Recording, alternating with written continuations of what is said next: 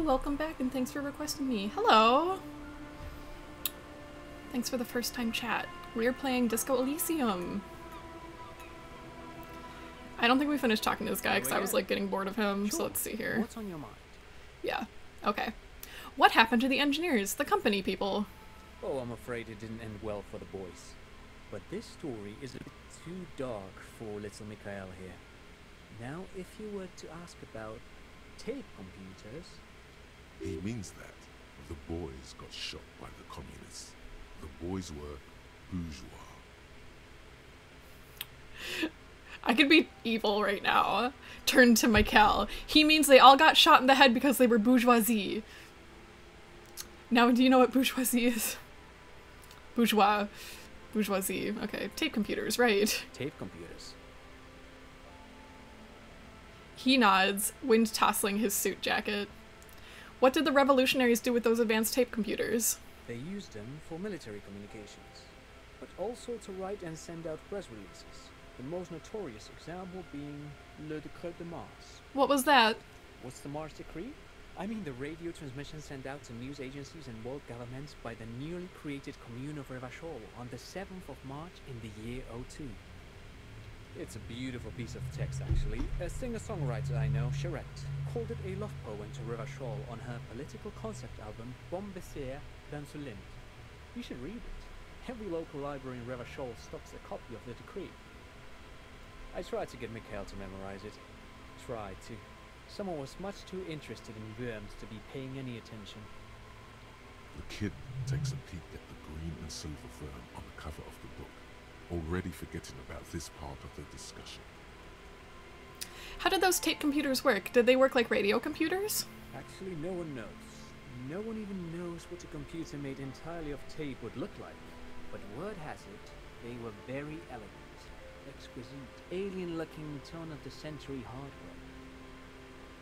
He raises his finger, remembering something. 10 years ago, I did a little freelancing, I guess you could say. I was a special consultant for an exhibition at the Humpty Dumpty Dum Center in Vredefort, Oranje.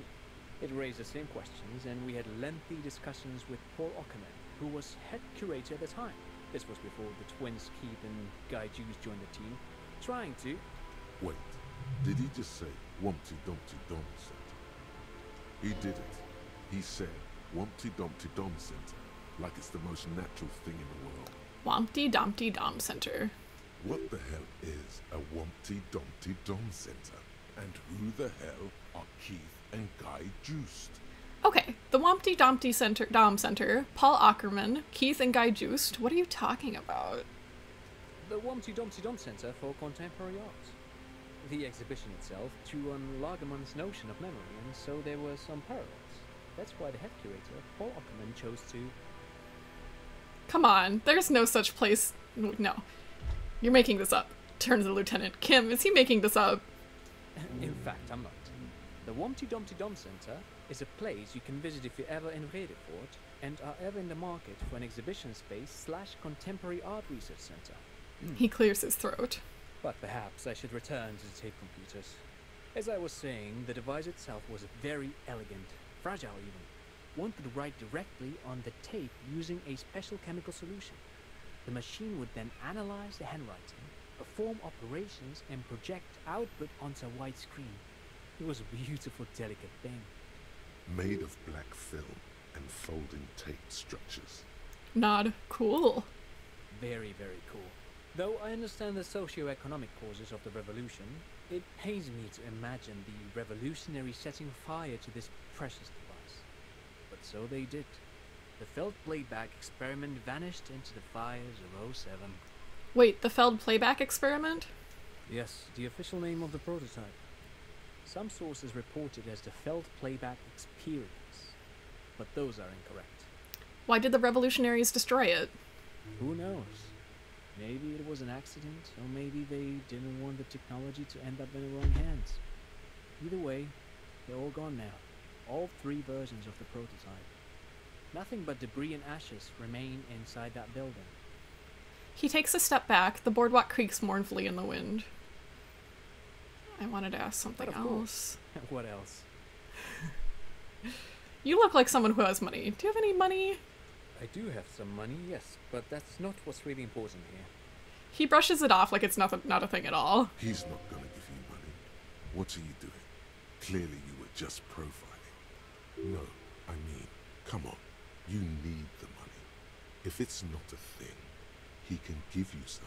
Could I have some of that unimportant money then? Oh no, I don't have it on me, officer. I was talking in more general terms. He looks uncomfortable, his left hand squeezing his son's shoulder. I'm just spending time with my kid here, showing him around the lesser-known parts of our hometown. It wouldn't be wise to carry huge amounts of cash on such expeditions. Not that he would have to worry about being robbed. He looks surprisingly buff. Does he work out? By the way, do you work out? I do some Lomantang stick fighting now and then. Wait, what's Lomantang stick fighting? It's an anthropological heritage of the Lomantang people. A martial art of sorts, but what not a lot of books mention is that it also carries a cultural significance among the Lomantangs, as it used to be the best means of showing off to look for a bride, which, interestingly enough, brings us to the socio-economic structure of the traditional rural tribes of the Lomantang Isles, which... He goes on to give you a detailed overview of their way of life, the amiable, slightly nervous smile not once leaving his face. Have fun getting dinner. But anyway, I'm boring you with details again. You were saying... I'm not really interested in the practice. I just want to know how often you work out. Now and then? That's like, what, once a week? Lomantang stick fighting is a little like a Pyrrolidon addiction. I've been practicing it for nearly 20 years now, so you could say that my doses have grown a little peculiar. Wait, what does this man know about Pyrrolidon addiction? So what is it, like twice a week then? Every other day? Man, it is difficult to get people to stay on the right topic with you. Dad's fighting with sticks every night after dinner for 4 hours. He has a special room for that, and a special costume. That's right, Mikhail. It also has a meditative quality. Helps to clear my head. But anyway. Thank you.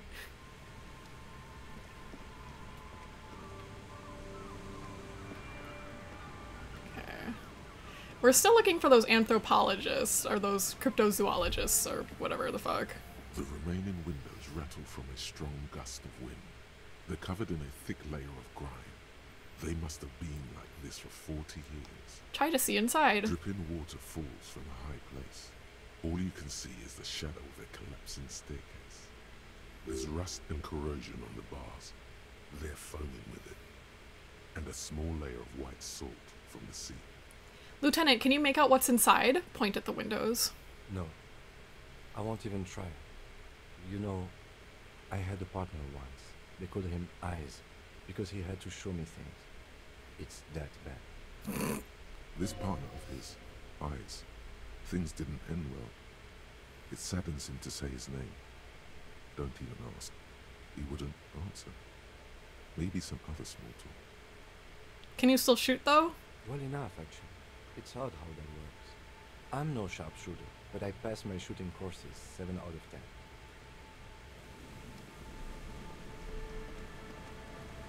What's that?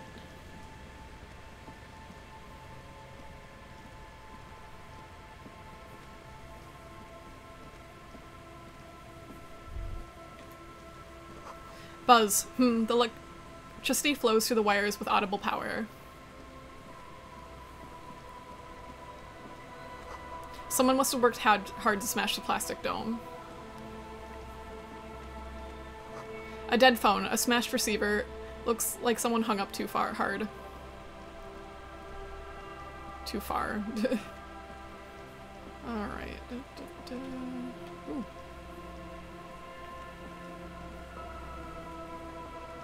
Sir. Yes.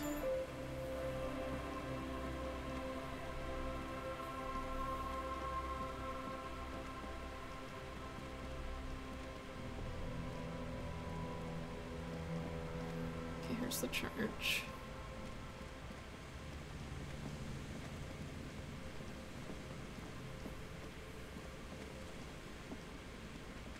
There's boxes up there. We must turn back.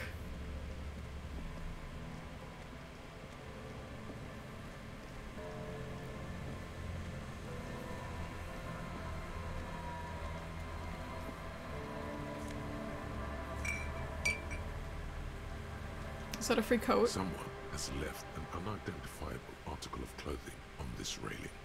It smells really bad. Take a closer look. It's streaked with dried seagull shit and tangled with pieces of seaweed. A dangling arm suggests that there might be a jacket beneath the crust of filth. Please tell me you're not taking that with you. Why not? It's a guano-encrusted jacket, and you're already carrying around enough as it is. Fine.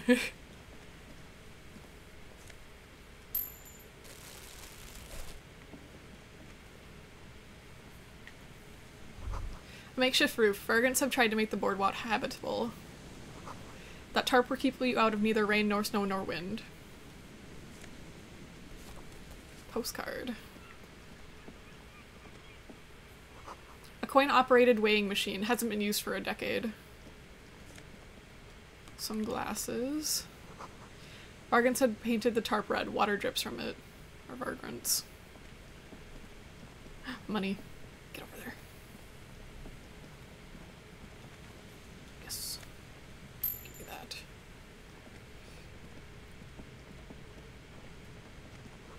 A big wine canister. It's open and empty. Hey, are you the cryptozoologist? Careful there, these floorboards are rotten and weak. The smell. It's awful and familiar. Hold your nose. Hold on. That is awful. It doesn't help. You can still smell it. What is it? Don't you recognize it? That hideous pungency. That faintly cloying sweetness. Only death smells like that. Something cold wakes in the pit of your stomach. Fear. Heads up, Lieutenant. Something's not right here. The lieutenant has already brought a handkerchief to his nose.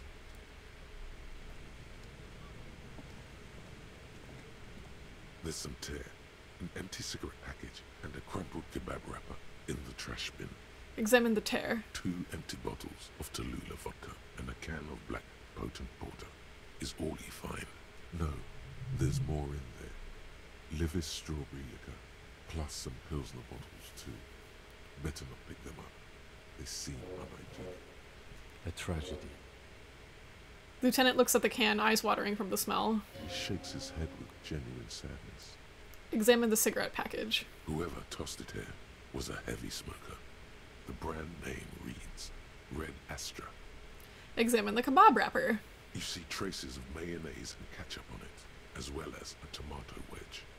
The wrapper reads Shish Kebab Revachol. It's no older than a day or two. No mold yet. It's hard to concentrate in the smell. The sea air brings some relief. Leave. Hey man, are you a cryptozoologist? A man lies on the boardwalk, his limbs bent and neck turned at an unnatural angle. Right next to him is an empty bottle of spirits. In his cramped hand, a chewing gum wrapper. Half of his body has slipped between the cracked boardwalk, starting with the right leg. The fall has left him broken, contorted like a sad puppet. The smell is not as bad as a 2-week-old corpse, but it's definitely heading there. Hold on. Lividity is faintly pronounced. Whoever this is has been dead for 2 days. No longer. We need to investigate. Another dead body. This is your job.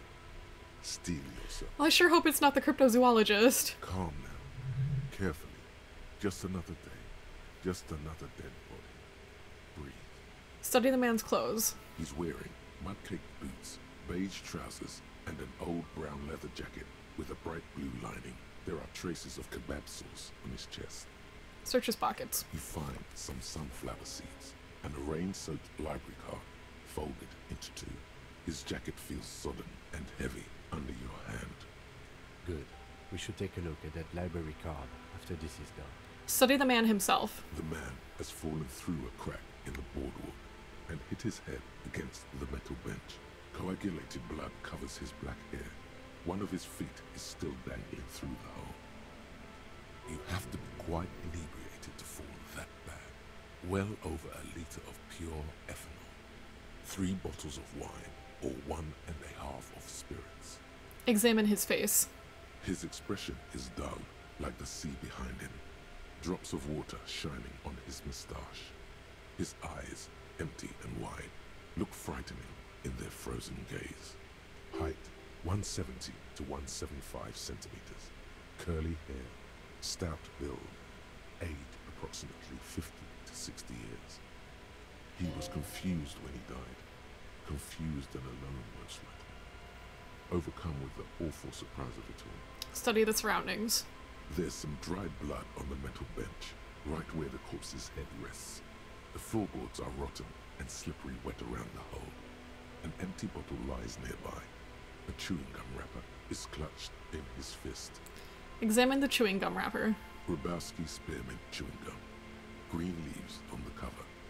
The man's mouth is half agape from the terror of the fall. Look in. The blackness of death. Stench. You think you see white chewing gum too. Confirmed. Nearly the whole pack is there. Solidified on his lower rear teeth. He ate the whole pack, right? It's to cover the smell of alcohol before going home. The worst thing is, I've seen it before. Almost the same scenario. Even the chewing gum. It's always the same. Examine the man's head. A dried chunk of blood covers the hair at the back of his head. An open wound. It's sticky and cold to your touch. I don't see any other major wounds, do you? It's hard to say. Seems like the head wound was fatal. It's exactly the shape of the bench. Step on the floorboards. They screech under your feet ominously. It's hard to say whether the dead man's weight was the cause of the boardwalk to break. It definitely looks fragile. You see waves churning below. Something cracks beneath your feet. He could have easily disappeared into the sea through that hole, and you would have never found him. Examine the bottle. A .75-liter Tallulah vodka with its cap missing. There's hardly anything left inside. It's mid-market spirits with a slight touch of menthol. The man meant to enjoy himself, have a good time. Tear all around it. He looks at two other bottles near the coin-operated viewer, then at your yellow plastic bag. I'd prefer if you didn't collect them this time. It's not proper. Fine. True. It feels disrespectful. Step back. The entire boardwalk creaks in the wind as you take a step back. Who is this man? Looks like one of the locals. He'd have to know this spot to come here. You don't just walk over here. He looks south the way you came. But that's just a lazy assumption. What do you think? At least this man knew how to party. Imagine the same scene without the bottle. Now that would be just sad. This is an omen, a sign from above. Don't start drinking again.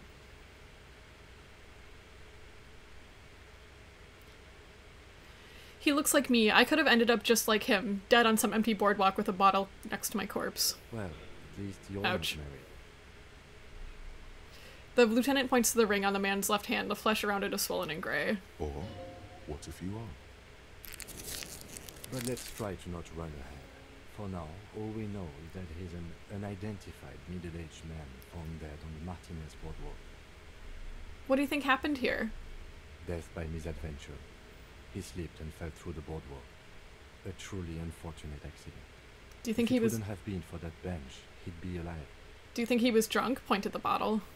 Oh yes. What about alcohol poisoning and liver failure? Some symptoms of acute alcohol poisoning could have definitely played a role here.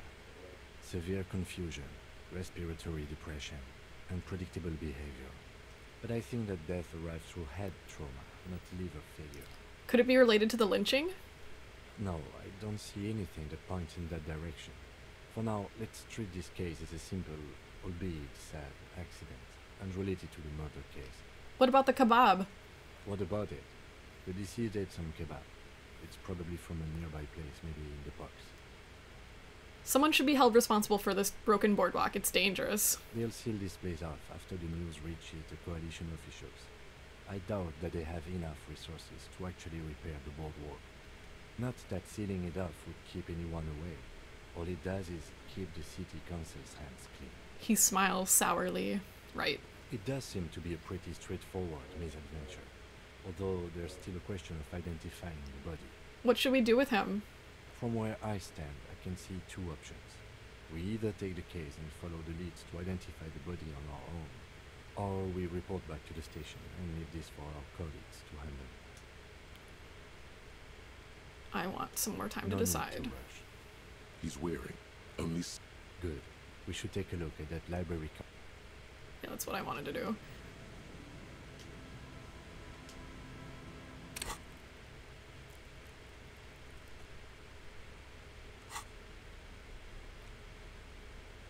Items. Postcard. The library card found from a pocket of a dead man on the Martini's boardwalk. It's slightly damp to the touch. The cover bears the stamp of Jamrock Public Library. Whoops. Wrong button. The library card is folded into two and still slightly wet to the touch. The front side reads, Central Jamrock Public Library Card, issued to Billy Mejean, expires July 53. Look inside. Whoever owns this card is an avid reader. You find a list of books written in blue pencil. Radio thriller. Stand a little less between me and the sun. The last one in the list is The Glinting Curve by M. Theobald. A library stamp indicates that the book has been returned. Most of these titles seem to be in the sci-fi genre. Some thrillers too. Look at the backside. If lost, please return the card to the library. Dial 005 02 55211 or visit us at Moreau Street, 78, Jamrock.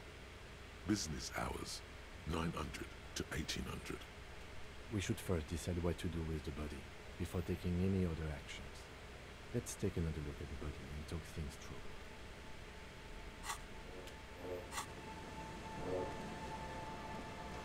The coin-operated viewer has been out of order for years. A man lies on the boardwalk. What should we do with From him? where I stand, Let's take the I can see case. We two found him. options. We should finish this. Alright, we've already examined the library card. Let's call the Jamrock Library from Makinema. See if we can learn anything about this Billy Mejean. And while we're there, we should also call the station. Let them know that we are taking the case. Okay, the library is closed right now, so... Moonshine probably smells like tasty fermentation.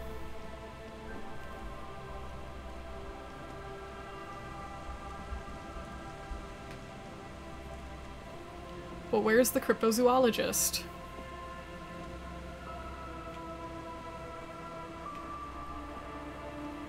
How did I get over here?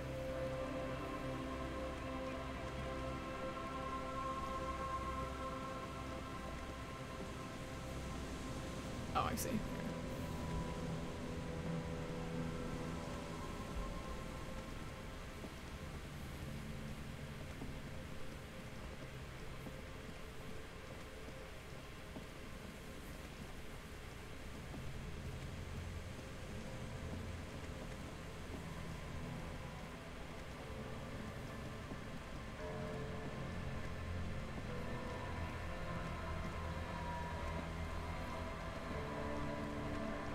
Mayhaps they are this way? Hmm? Ooh, what's that? Well, examine it, would you? $2, baby.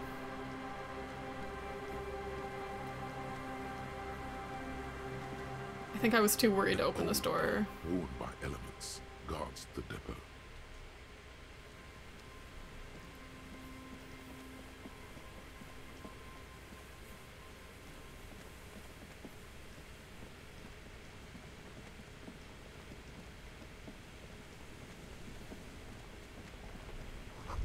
Cigarette butts. Cleaned away under a rock. Brand Tio Mortiri. You take a mental note. Tio Mortiri. Seems important somehow. Someone's made a campfire here, a long time ago. A rusted, broken control box for the radio relay tower. The ladder is too rusty to climb. The sea air has eaten away at it. This relay tower coordinates boat traffic in the bay. Barely. Is that a scented scarf? Okay. Tiny inlets off in the distance where the posts trail forward. Trail towards. Sorry.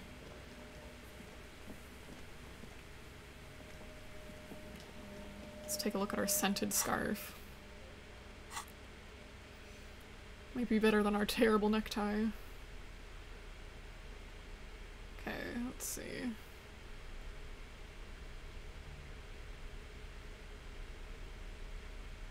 Never mind. I don't like when the clothes take away points from me. Seagull! Okay.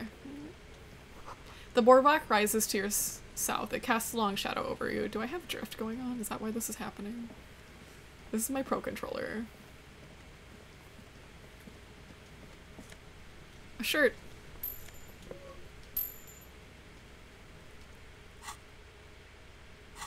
A white polo shirt. Rhetoric.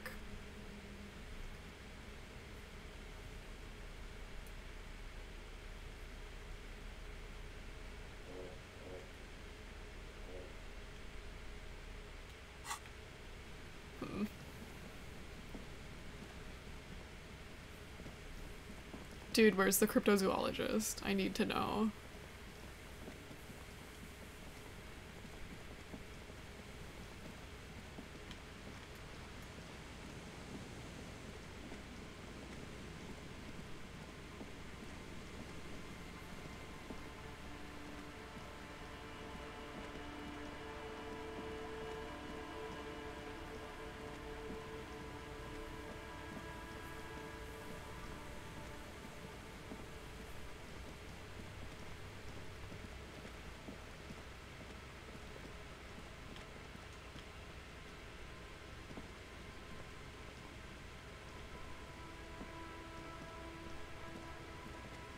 Welcome back with dinner. What'd you get?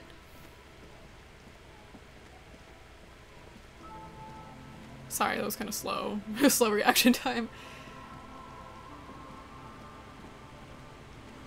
Chili and rice. Looking back at you from the rust-colored water. You. Okay, thank you. I love rice. Rice is so good.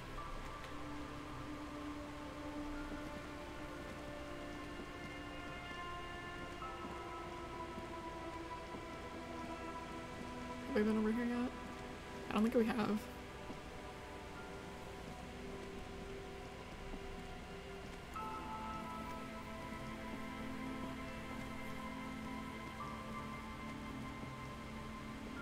No, this is where that guy is. Yeah, okay. Are you the cryptozoologist? At last.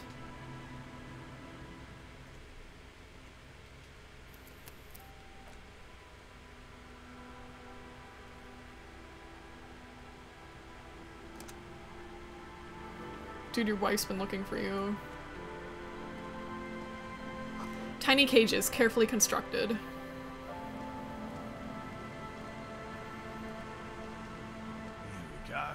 Nice and easy. No way out, little guys. Not out of this jam. There's a cylinder on the ground in which the man is arranging some netting. It looks like some kind of trap. He notices you. Who's there? Oh, the police. Hello, officers. Is that the police? Why are the police here? Don't worry, Gary. I'll handle it. You must be Morel, the cryptozoologist. To what do I owe the pleasure? Your wife misses you. That's sarcasm. He takes no pleasure from your appearance. Lena sent me. She's been really worried about you and is waiting for you to get back. Of course. Thank you for passing along the message. That damn water lock is broken. We can't go all the way around the 881. The water lock's been fixed. It was fine when I crossed it. Withhold the whole story. Oh, good. We should really be getting back. Gary could use a hot shower and a warm bed. Did he say we can go back now? Yes, Gary. We can go soon. If you see Lena, tell her I won't be long. Sir, your wife is waiting for you. I just have to do one more round. See if the phasmid has taken the bait. Then we go in. He refastens a bit of netting that has come loose in the wind. Let's see. Tell me more about this phasmid you're looking for. Well, first of all, it's damn difficult to find, which is why we've been knee-deep in the reeds laying traps for it. What makes it so difficult to find? Good question. Being a phasmid of the order Phantasmodea, a ghost insect, it disguises itself as plant matter. In this case, the reeds.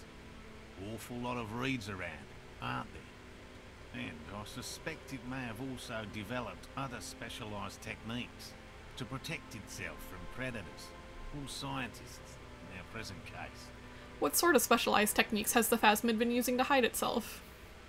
It's my hypothesis that it has evolved certain electrochemical defences that allow it to interfere with animal perception, impeding pattern recognition, confusing the visual cortex. Alright, now you're just getting out there. But I cannot describe how these defences work, much less how they evolve, without studying a live specimen.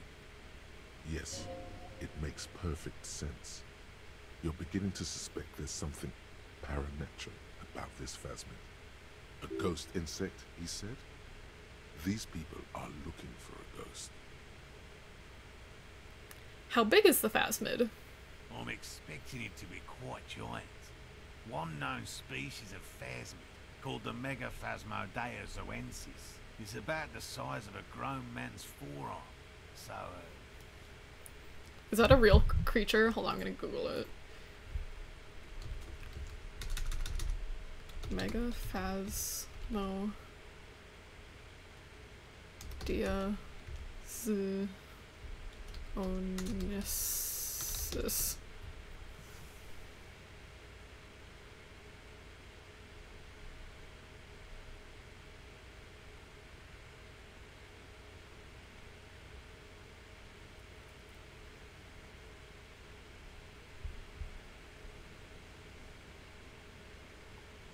Apparently there's like some kind of stick bug that's really large.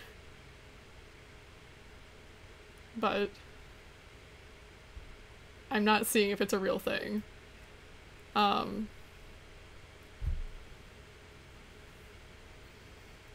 Megaphasma, a genus of walking stick bugs. How big is it?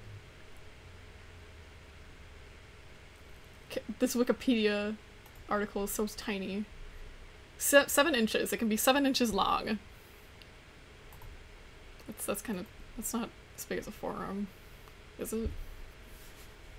1, 2, 3, 4, 5, 6, 7. I guess so.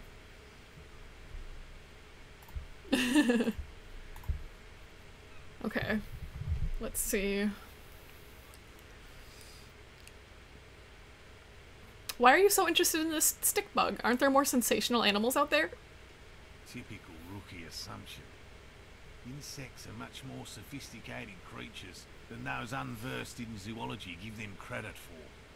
Even simply catching a glimpse of the Insulindian phasmid would be the apex of of any cryptozoologist's career.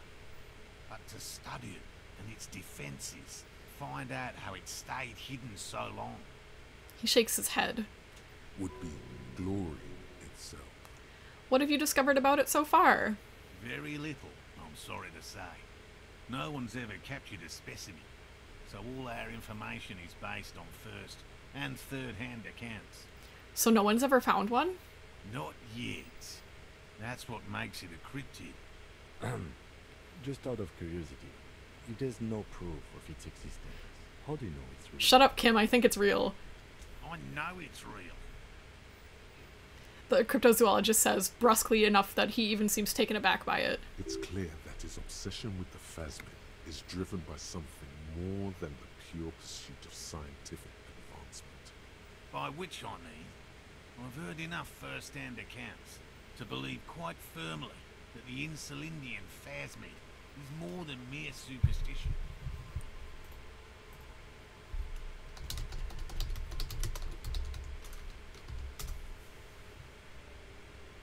Let's see.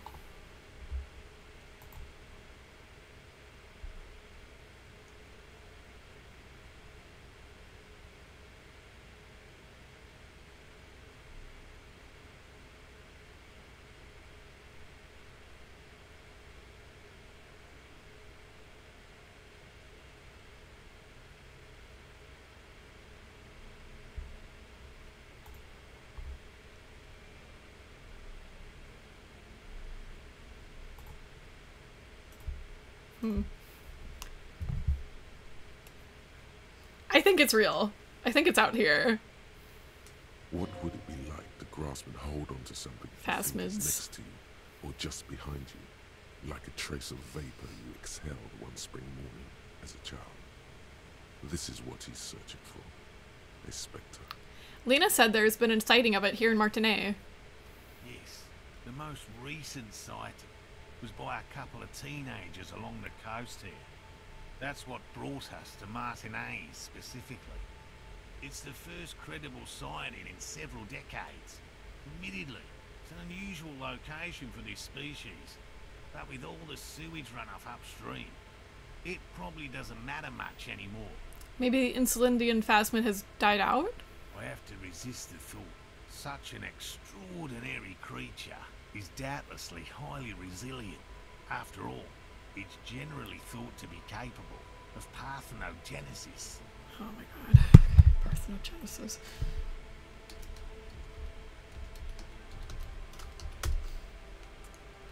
Asexual reproduction in which a female can produce an embryo without fertilizing an egg with sperm.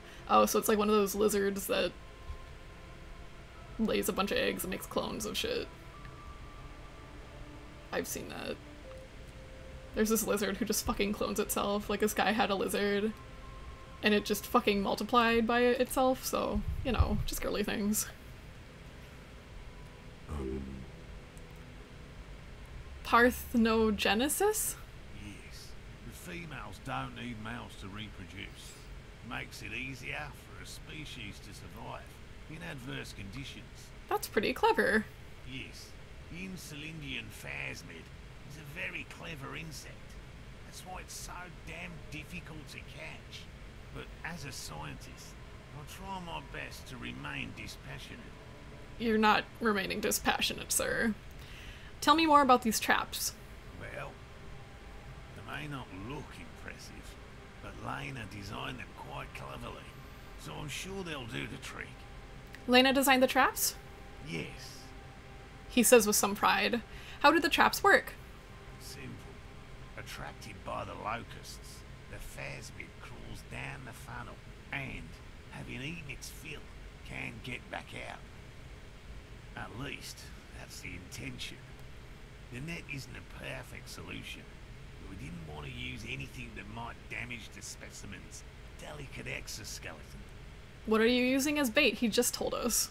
Locusts. Nearly all known phasmids are herbivores, of course. But we've hypothesized that the Insulindian phasmid might occasionally prey on other insects. Inside the traps, a number of locusts crawl and tumble over one another in a tiny, chittering swarm. Hi, Raven Moon. Nuzzle, nuzzle, nuzzle, nuzzle. What will you do if these traps don't work? They'll work, I assure you. The predatory hypothesis, using locusts as bait, accounts for the failure of previous efforts by other teams, which use plants. We have given this some thought. Let me ask you about something else. Yes. What? Lena seems pretty eager for your return. And I'm eager to return to her, I assure you. But I can't leave before we finish with these traps. My wife understands that just as well as anyone. He looks south, where Lena would be. Come on, Morel. We've been soaking out here for days. It's time to go back. Be quiet, Gary. And leave the traps? Absolutely not. I won't let Lena down. Come on, she wants us back. I'm soaked up to my nuts over here. We'll both catch reed crabs if we don't dry out soon. Well, let Lena down. Sounds like the cryptozoologist's wife shares a special connection to the Phasmid somehow. I didn't know the Phasmid was so important to Lena. Of course it's important to her. She's seen it. A verified sighting, on record. One of only 4 this century, and it's hers. Really? She'd sighted the Phasmid? She didn't tell me that. Yes, that's how we first came to know one another, in fact. But that's her story to tell, not mine. Needless to say, you must ask her about the mysterious Phasmid. Suffice to say, it's long been our dream to find proof of the Insulindian Phasmid together. I can't abandon course now. Okay, I understand. I don't give up on things either. Good. A good quality to have. Both for a police officer and an experimental zoologist. What if we check the traps for you? I didn't expect you to take such an interest in our work here, officer. I'm all in with this cryptid shit. I'm hooked. Caught the bug, I see. It's easier to get caught up in the search than you'd imagine. Where are these traps? There are 4 in total. One is to the south, on this little peninsula, by the boathouses there. It's very near. Another we set in Land's End, to the northeast. It's behind a small sand dune there, on your way to the old radio tower, after the church. The third is set near the canal, where you crossed, by a concrete slab. A big thicket of reeds going up the slope, and among them, you should check at least one of those before returning to this one. Since I just said it, this one's more of a technicality, but still, better safe and stupid than sorry. What do I do if there's a Phasmid in one of the traps? Bring it to me at once. Just make sure the trap is closed tight. He's not comfortable with the possibility that you'll claim the find, but he's lying about this even to himself. What if I encounter the Phasmid in the wild? That's highly unlikely, officer. And in the event you do, He takes out a... spray you with a pheromone mixture I developed. It's made of musk and research chemicals. The pheromone should attract the insect to you, or at least prevent it from bolting at the sight of you. It's quite potent. Will last you about a week. Lay it on me. Thick. Present your armpit. He douses you with the odd-smelling spray, a double helping as you present your other armpit, and then gives you a satisfied nod. I hope you're not buying this. He dispenses it without Shut up, the Kim! canister, so it would be precious like holy water. It is precious. A single dose cost me 50 real to develop. Not that I expect you to understand self-financing one's own research. He looks at the lieutenant with disdain and then puts the spray back in his pocket. I'm ready. Let's get to it. Right. Which means you two can pack up and go back to the welding. Whatever he thinks about this detour, it's clear that these men are exhausted and in need of assistance. Finally, someone's talking sense. Thank you for your help. Gary and I will start breaking down camp. If you have any more questions, now's the time to ask. We'll be gone once you get to it. If it's more cryptid-related business you want to discuss, you'll have time for that later too. But what if the information is vital? On the hunt. How did you become a cryptozoologist? I've just always liked animals and puzzles. Searching for cryptids is a bit of both. So you're living your childhood dream out here. It's not child's play, just because I have to trade through the mud every so often. His eyes narrow. Why not just be a zoologist? Real animals are puzzling too. Real. I know you think one is a respectable profession, while the other is superstition. Everyone does. I don't. It's a profession like any other. Indeed. My methods do not differ from other scientists. I simply draw upon a wider variety of evidence. And I have more hope that something truly surprising might happen. And has anything truly surprising ever happened to you? No, As I said, I have yet to catch a cryptid, although I have come close. Close enough to keep trying.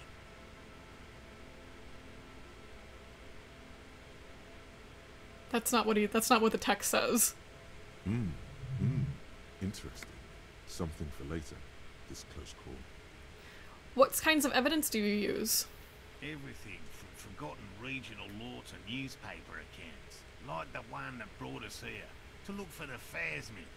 I keep a very open mind. He's interested in things that people believe that scientists don't. You think other scientists don't listen to ordinary people enough? Most establishment scientists only care about reputation and remuneration, not real research, and certainly not the truth. They're a cowardly lot, and both the field and basement archives can be dangerous places. So you've never discovered a cryptid? No. Very few cryptids are ever discovered, and not for a lack of trying. To stay hidden is a cryptid's primary quality. It's even in the name, cryptid. So how many cryptids have been found? Of the list of cryptids kept by the Cryptozoological Society of Chamonix, which is 4,082 items long, about 2,000 have been confirmed as hoaxes. 2 are categorised as confirmed discoveries. The rest are in differing stages of discovery, refutation, and data collection. Only 2 have been proven to be real? Yes, the Chateau Quan forest pygmy, who turned out to be an extinct species of primate, and a cave salamander from Hugo Grab, who is, honestly, quite unremarkable. It's in a zoo somewhere. Oh, don't call it that. We cryptozoologists are brutally honest with ourselves, more so even than the public. With cryptids, most cryptids are hoaxes or they are never found. That does not mean we should stop searching. Not approvingly. Then the Insulandian Phasmid will be the 3rd. Indeed. If our expedition is successful, every paper in the world will report on it. From Revachol to Dushantu. It will be a zoological miracle. Thanks for explaining that. Now about something else. Yes? Let's talk about specific cryptids. Alright. What cryptids precisely? I usually discuss these things with specialists, so I don't know what. We will have to discuss. He wants to say, but decides against it, since you've offered to help. You need to ask him about specific cryptids. Cryptids you've heard about from Lena, or his friend Gary. He won't just talk. Which cryptid did you almost catch? You said before that you almost caught one. A willow person. It's a long story. One non-specialist would find rather A dull. willow person. Willow people? Not at all. What are willow people? They're not people, really. Some argue they aren't really animals, as they seem to have evolved directly from trees. He says it in a self-explanatory, everyday They're very, manner. very thin, almost flat in fact, and can camouflage themselves easily, wrapping themselves around trees and blending in with the tree bark. In that way, they're not too dissimilar from the Phasmid we're looking for here. Wait, so I may have seen these willow people without knowing it? You probably have. How did you almost catch a willow person? Harry and I painted an entire grove's worth of trees in slow-drying paints. It was a bright lavender colour. I was hoping one of the willow people would get paint on it and not be able to camouflage itself. After waiting in hiding for hours, I saw a figure slip from one of the trees, a lavender shadow dashing through the grove. And then? I chased it with a net. Not very elegant. You can't be elegant in the field. And, well, it was faster than me. A lavender shadow. He smirks. I know you think we were snacking on funny mushrooms. It's easier to mock someone than to admit that the world might be more interesting than you've imagined. Furthermore, I'm not saying it was a confirmed sighting. I'm painfully aware of what goes into verifying such things. There is a serious possibility that I saw a squirrel or a trick of the light. I am my own harshest critic. He makes it a real point here to sound falsifiable. And Lena's sighting of the phasmid, is that... Confirmed. It's 100% verified and meets all the standards of an authentic cryptid sighting. Just tell me about a cool cryptid. Any cryptid. No offence, officer, but I'm not much of a pedagogue. I don't know what I would have done if Lena hadn't persuaded me to go back to field research. You should ask her if you want interesting stories. Okay. Me? Not a people person, unless you haven't noticed. And I don't make a good lecturer. My strength lies in field work and persistence. He brushes an errant strand of hair from his eye. Oh, thanks, Suna! Woo. Woo. Welcome on in. Enough tales then, let's change the subject. By all means. I'll get going. These soggy logs smell of ignition fluid. They still won't light up. These heavy military blockades are riddled with bullet holes, crumbling. A buoy bobs in the water. The number on it says 11. That patch of reeds over there, it's a great place to hide something. Kind of out of the way, being so close to the water. What's this about? Nothing. Just a hunch. The hunch passes, leaving you there, by the old boy. Okay.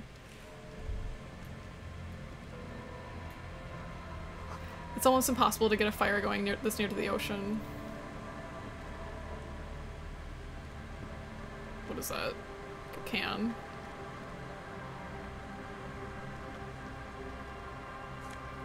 Nice. Hey, Gary. Hello, I'm Gary. Very generous of you to help us out, officer. Yellow man. I mean, officer. Yellow man. Wait. No, wait, that was racist. I thought Kim's coat was yellow. I'm like, yellow. No, he's orange. The lieutenant raises his eyebrows slightly and takes out his notebook. Damn, Gary, what the fuck, man? I'm just waiting for my friend Morel to finish up with his insect traps so we can return to civilization. Not a lover of the great outdoors? I like nature, just not this bloody coast. It's mostly drunks and degenerates that come here. Degenerates. This man respects authority too much. To see the truth inscribed upon thine own visage. Pretend thou art the paragon of virtue.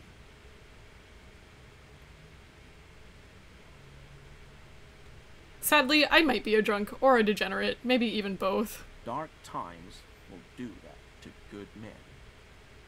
He nods gravely, then shifts his gaze to the pile of soggy logs at his feet. Serious question time. This man is no innocent. No one is. Do you know anything about the hanged man behind the whirling in rags? Oh, so that's what the RCM in Martinez is about. Great. Great to hear someone's finally taking care of that. So you do know something about it? No. Nothing. He was some kind of mercenary. But everyone here knows that. I'm just glad to hear you're looking into it. That's all. Yeah, I've been looking into it. I haven't been screwing around or anything, you know? He didn't kill him or anything, but there's something going on here. Are you a cryptozoologist too? No. I help Morel with research sometimes, and I've learned some things along the way. But I don't usually go in for picnics like this on my own. After all this time with Morel, he must have an opinion on cryptids. This could lead to a good one. I'm into cryptids. Do you have a favorite? Oh, yes. The burning rhino. Morel doubts he's real, but I don't much care. Because I won't be the one looking for him out in Safra Seron. What's a burning rhino? A rhinoceros that looks ordinary during the day, but burns brightly by night. Well, at least the males do. How do they burn?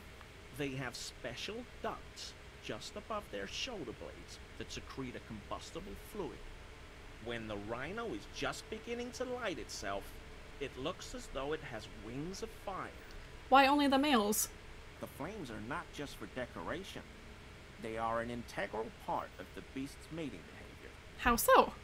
During the burning rhino's mating season, herds of male rhinos, all aflame, encircle herds of female rhinos, forming a fiery ring as they begin to copulate loudly. Local peasants call it the passion ring. They fear the rhinos, as perhaps they should. Anyway. The lieutenant sighs without looking up from his notes. It's clear that burning rhino is dear to him on many levels, some even spiritual. You were surprised to see my colleague Lieutenant Kitsuragi. Not many Sealites here, or anywhere, other than Sail. I meant no offense, truly. The lieutenant is a native of Revachol. Oh, yes. Of course he is. I was just speaking about his connections. Let's change the subject, okay? I'm watching you, Gary. Thank you for your cooperation. Hey man, tell me about the burning rhinos. Oh my god. We'll be on our way soon. Okay. Layman? Your friend You Gary always told me have to about the prove burning yourself. rhino. Did he? That one's a hoax. Some Seraise rice farmers set fire to rhinoceros cadavers and use them to scare tourists. Have you told Gary this? Many times. It always turns into an argument. I don't want to repeat it.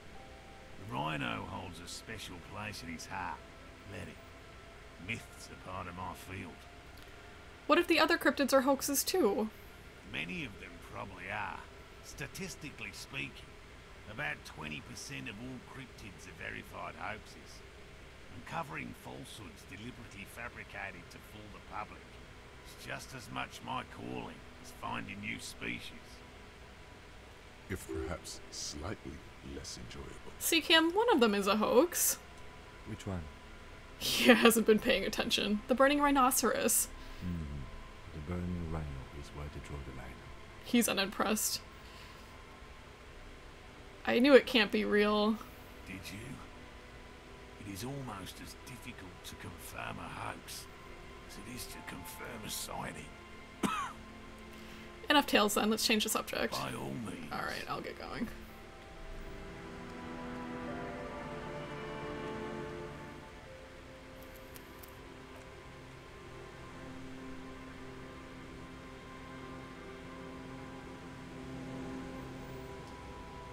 Let's see here.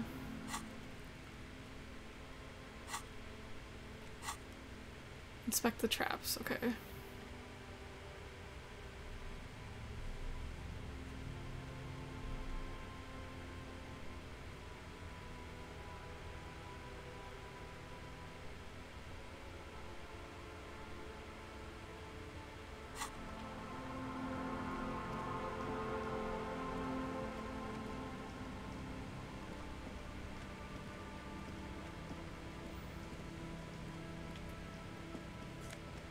$0.45, baby. No boat in the boathouse today.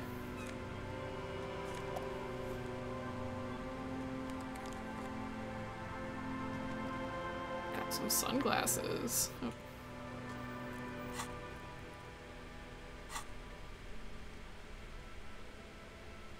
Damn it.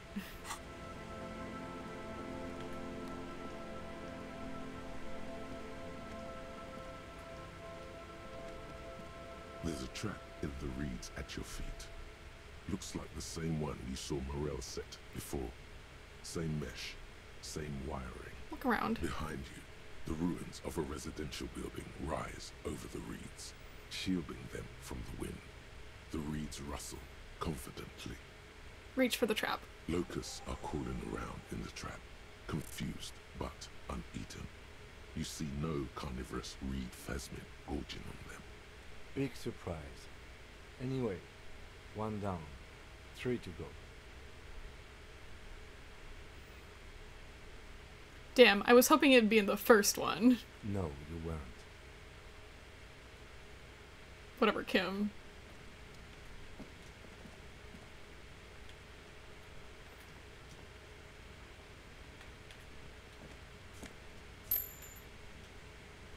The boathouse is shoddily constructed. A strong breeze might blow it over.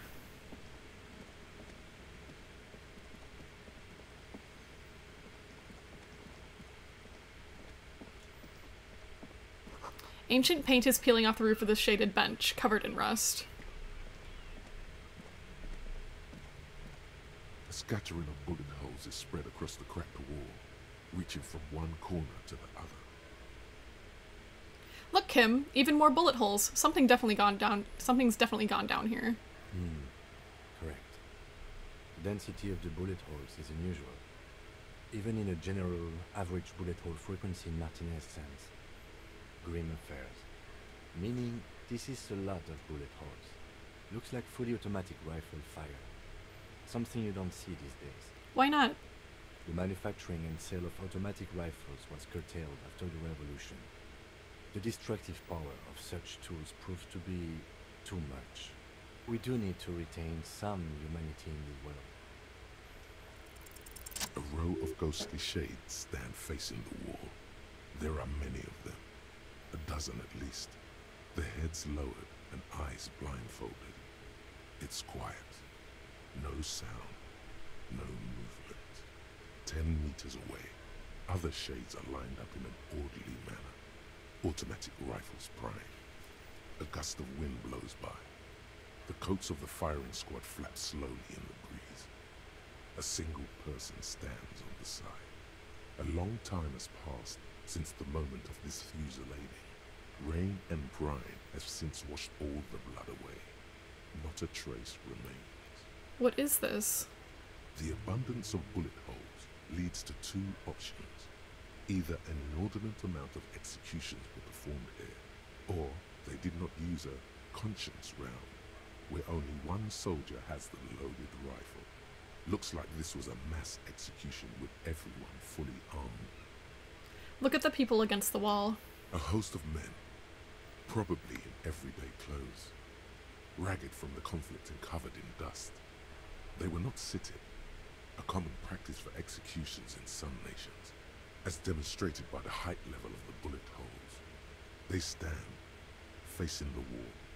It's impossible to discern any details about their personality or background. Ordinary people, familiar, each and every one of them. Who were they? Comrades, the forsaken, the wretched, who tried to rise against the horrors of the world. Look at the line of soldiers. 7 men in combat uniforms and dark coats, holding automatic rifles aimed at the people. Soldiers from some side, but from which one? Look at the person standing on the side. The commandant, the one who gives the order. Machine gun fire crackling through the air, the lights of the muzzle flashes dancing on his face. Kim, who was in this execution? I don't know. I don't know who died here, lined up beside that horrible wall. It could have been any of the parties involved in the revolution. Perhaps the ones executed here were the loyalist conservatives, killed by the communists at the start of the Civil War.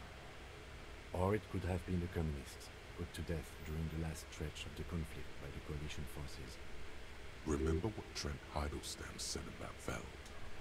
What if it was the Feld personnel when their assets were being seized by the revolutionaries? Another likely scenario. Lieutenant nods. Or maybe...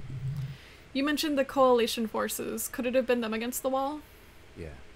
It's very unlikely the coalition forces Hi, were Iris. the ones who died here.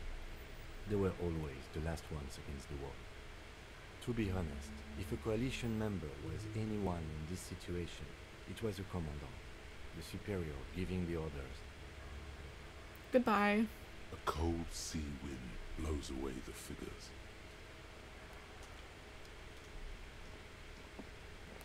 Yeah. A little tired, but that's usual. Sign says entry interdate. An old ticket taker booth, no longer in operation. People paid money to park here? No one would pay now. Oh, there could be stuff in that box. In.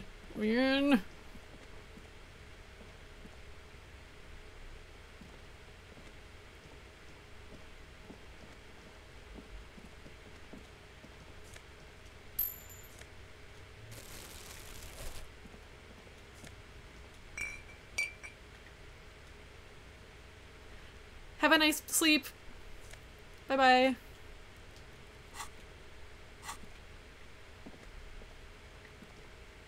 Thanks for stopping. Money. There's another box.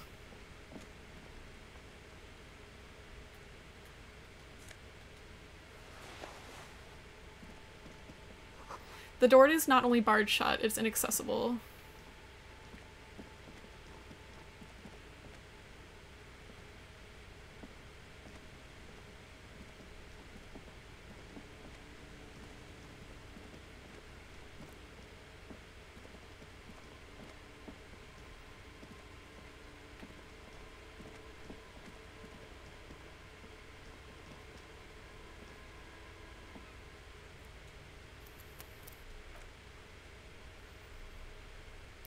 Oh, you missed the disco? We did make a disco.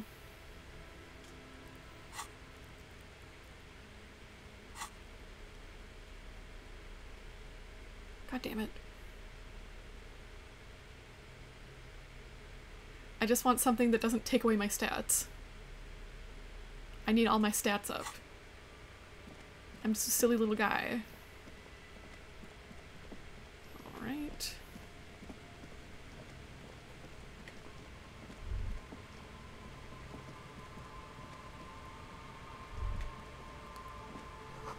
The section of the coast hasn't been used in decades.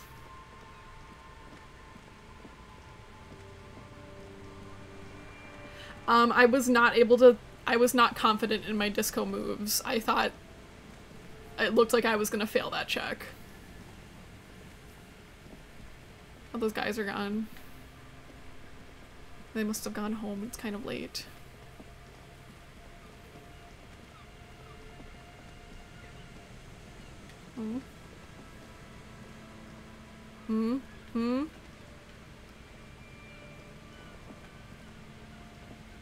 Yeah, I would have embarrassed myself in front of the teens.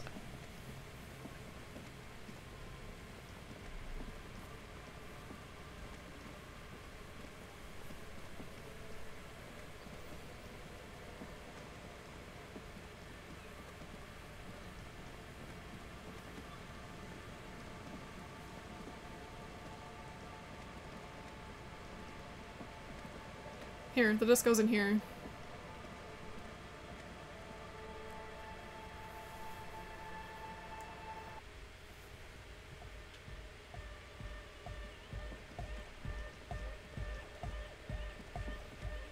Oh, hey man, it's good to see you. See. Impossible. I've been meaning to ask you, what's with the hair? It's to express my individuality. Is that a bald spot? It's hard to tell for sure, with the fused together spikes, but it looks like he's bald. Fair enough. Maybe it was a bad idea. Anyway.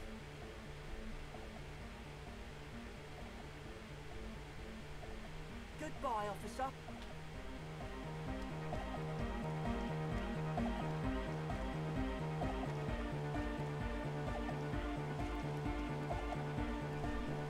But yeah. Yeah, I don't know how to dance either. I ain't a dancer. I just sway around a little bit.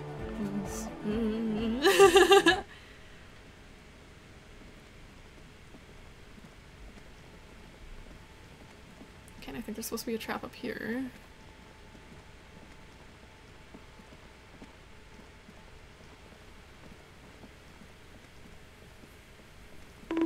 Whoa. There's one, yep. Get me down from here. Thank you.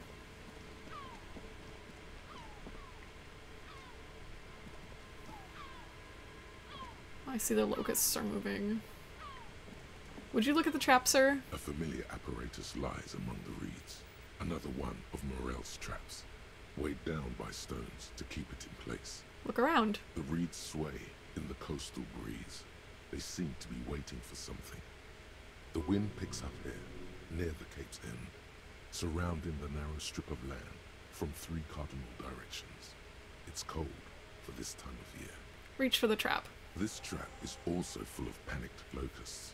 No sign of any cryptozoological beast inside. Damn it. Another empty trap.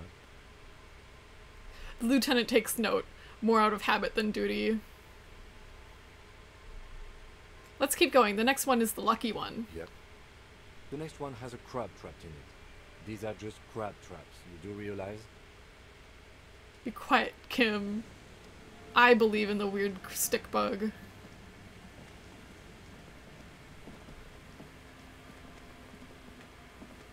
Okay.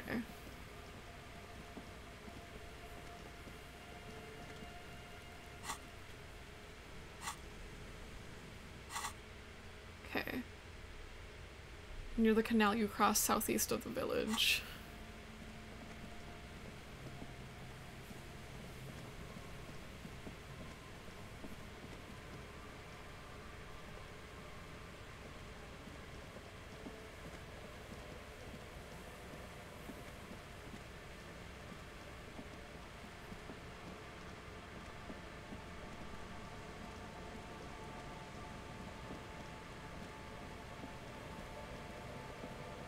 Ooh, Kim, you're gonna be sorry when I find that bug.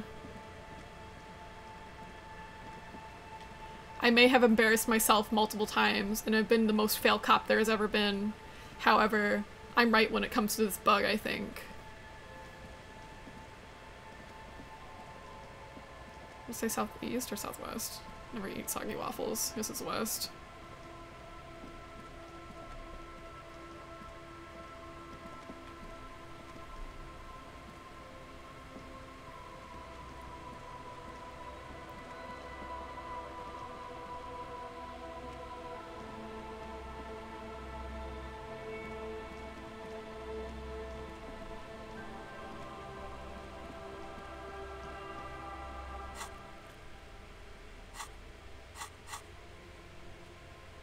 Southeast of the village.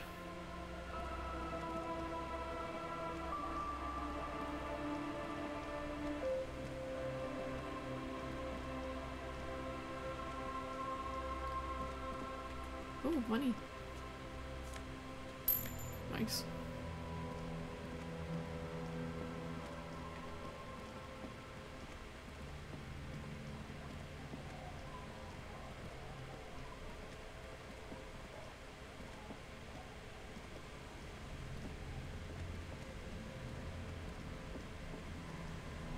Box.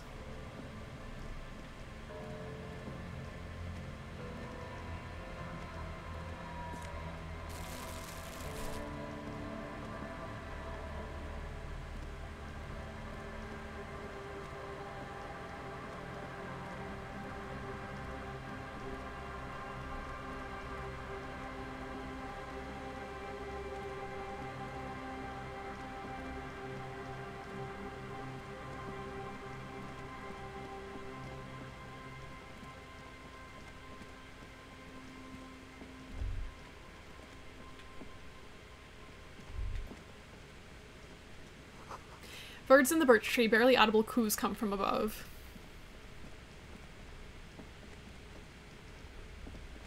Jammy time. Thank you. This way, perhaps?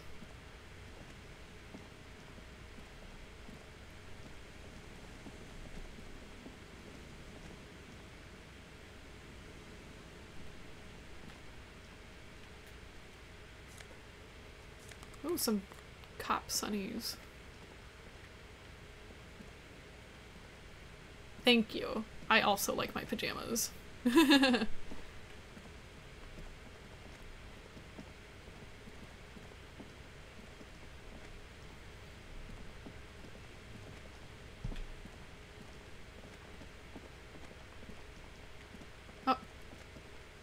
There it is. This trap's not too hard to spot, once you know what to look for.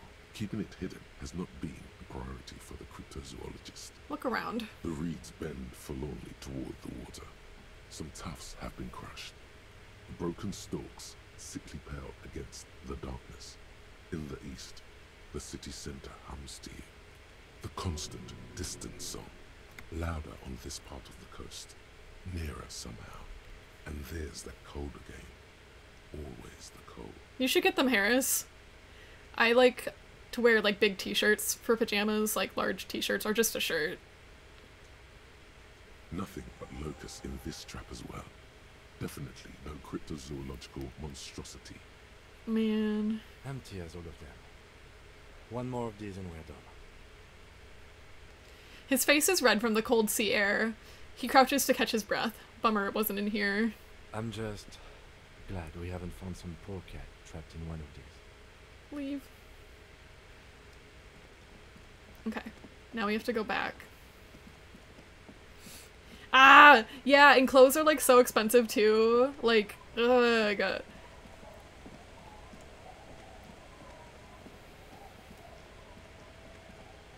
I just got a couple of cute clothes in the mail the other day. I got a new cardigan. It reminded me of my wife! It's got like a bunch of eyes all over it. Okay, it's like this way, right? And then this way. Not this way, this way. I wore it today at group. I'm gonna be so disappointed if it's not in here. I better save my game. What if there's a skill check? I will save scum to find the bug. Yeah, sometimes things like aren't flattering on the body either, like it's a bummer.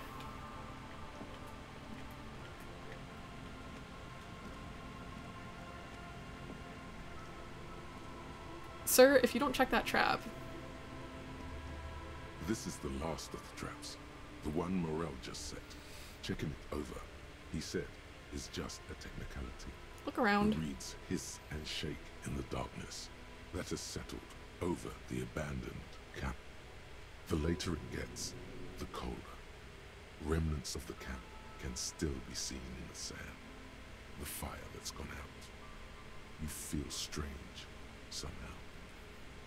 I totally know what you mean. Like, it's hard building an outfit. Like, I would start with some basics, like just like white socks, black socks. Cause like, I feel like you can pair those with most things. And then, like a good pair of shoes. The trap feels light and silent as you pick it up. Something is different here. No locusts. No locusts! Kim!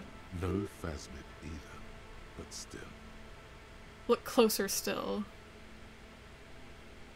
Well, the bait worked on something.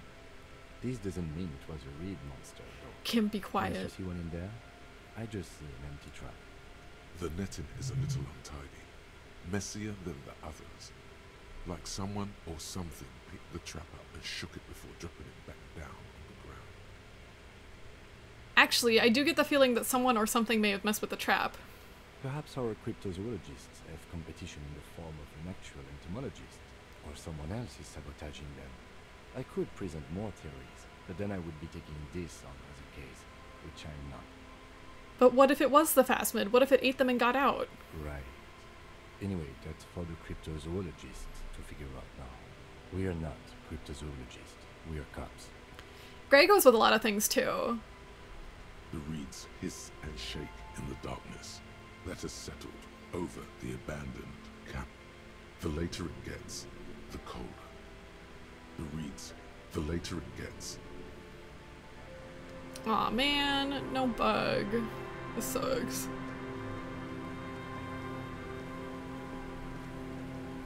Hello. Can't believe we didn't find a bug. I hate it here. Is it late enough to go to bed? What time did they go to bed? 22.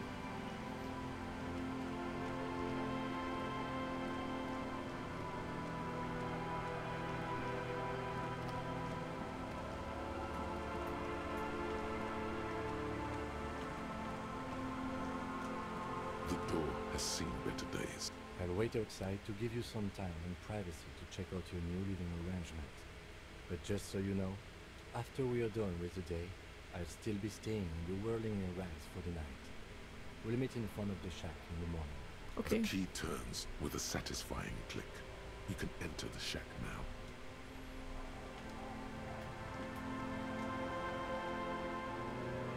I hope there's a bed in here. Oh, thank God. Old science fiction magazines, books about birdwatching, an almanac from 38. The intricate heat engine hums quietly, giving out a pleasant warmth. The floorboards creak under your step. On the table, you see a bowl of water, a rough soap, and next to it, a small hand mirror. A straight razor soaks inside the wash basin. Is shaving the right call? The water reflects back a vague image of your face. Nose bulbous and red, hair unkempt, wrinkles lining the eyes and forehead. The stash is gigantic. I don't know about this. An old mirror hangs on the wall. You see the reflection of your face in it. Let the mirror be.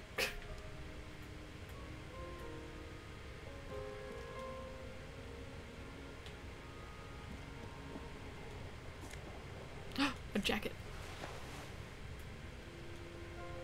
You see the waves, a sea, a church. Or the sea, that is. The bed is comforting, if a bit run down. Still, you've earned a rest. It's no time to rest yet. Apparently. What if... Is he gonna shave the... Because if he shaves the whole thing off, I don't want to shave the whole thing off. Like, what if he just cleans himself up a little bit?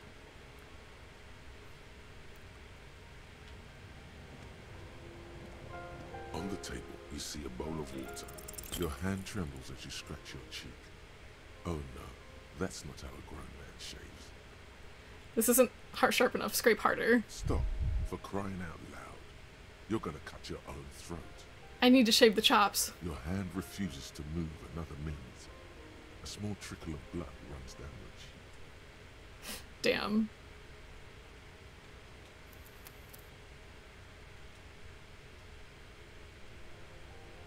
I want to see. I want to see if he, like, cleans up. I got questions.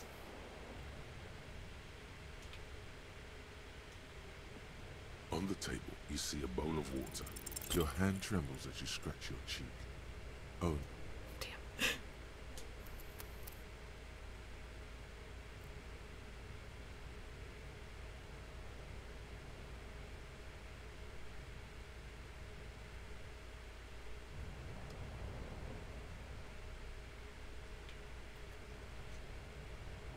on the table, you see a bowl of water.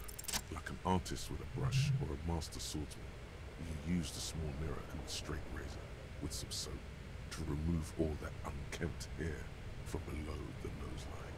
The sharp blade chafes it, reducing the scratching sound. The surface underneath the beard feels tender, the air brushing against it chilly. Feel your clean-shaven cheeks. They feel so smooth, surprisingly so. A feeling of freshness overcomes you, as if you just came from a cold bath. Was shaving the right The call? water reflects back a vague image of your clean-shaven face. This I don't like it. I don't like it. Put it back. I don't like it. I just wanted him to get a little cleaned up. Just a little bit. I didn't want him to take the whole thing off. I thought he could use a trim. Anyways, off we go.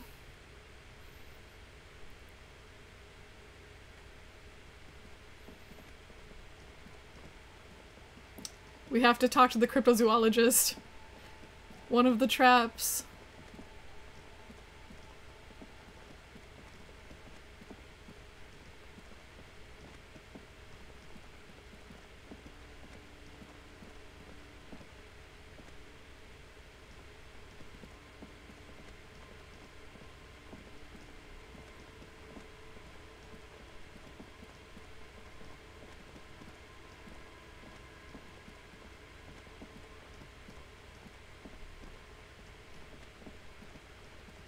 I feel like we haven't been over here in like forever.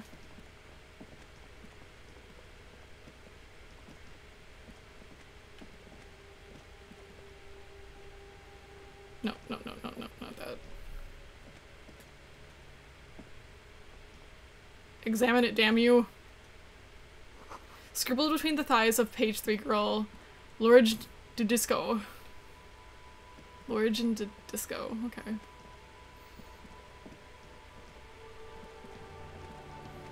And we gotta call the people, let them know we're doing Inside, a case. you see a set of steering levers, a radio microphone, a pull-out toolbox. Pick up the radio. This is Precinct 57. How may I assist you? I need to report a dead body on the Martinez boardwalk. One moment. You hear her shuffling through some papers. Can you please describe the body?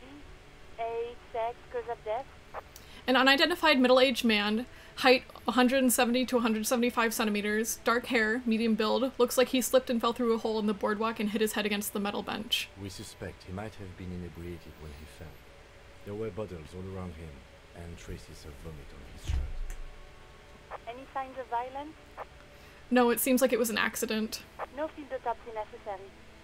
You can hear her quickly typing in the background. What about his belongings? Did you examine his clothes? He was wearing boots, trousers, and an old leather jacket with a bright blue lining. I found a library card from his pockets. Any information on the library card? It's from Central Jamrock Public Library. It belongs to someone named Billy Magine. Good. You have a lead. Do you and Lieutenant Kitsuragi want to take the case, or should I assign it to someone else? We're taking the case. I have assigned the case to Lieutenant Kitsuragi. Please follow up on this library lead to identify the man. We'll send someone to take the body to the morgue. That's all for now. Thank you for reporting in. Is there anything else I can do for you?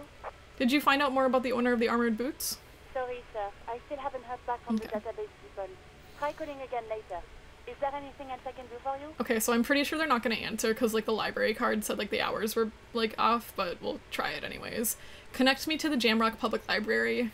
I'm afraid they're closed. Damn. It says here that the library is open from 10 a.m. to 6 p.m. Thank you. We should try again during business hours. Anything else, detective? I'm done with the radio for now. 57, over and out. In the cabin, you see a set of steering levers.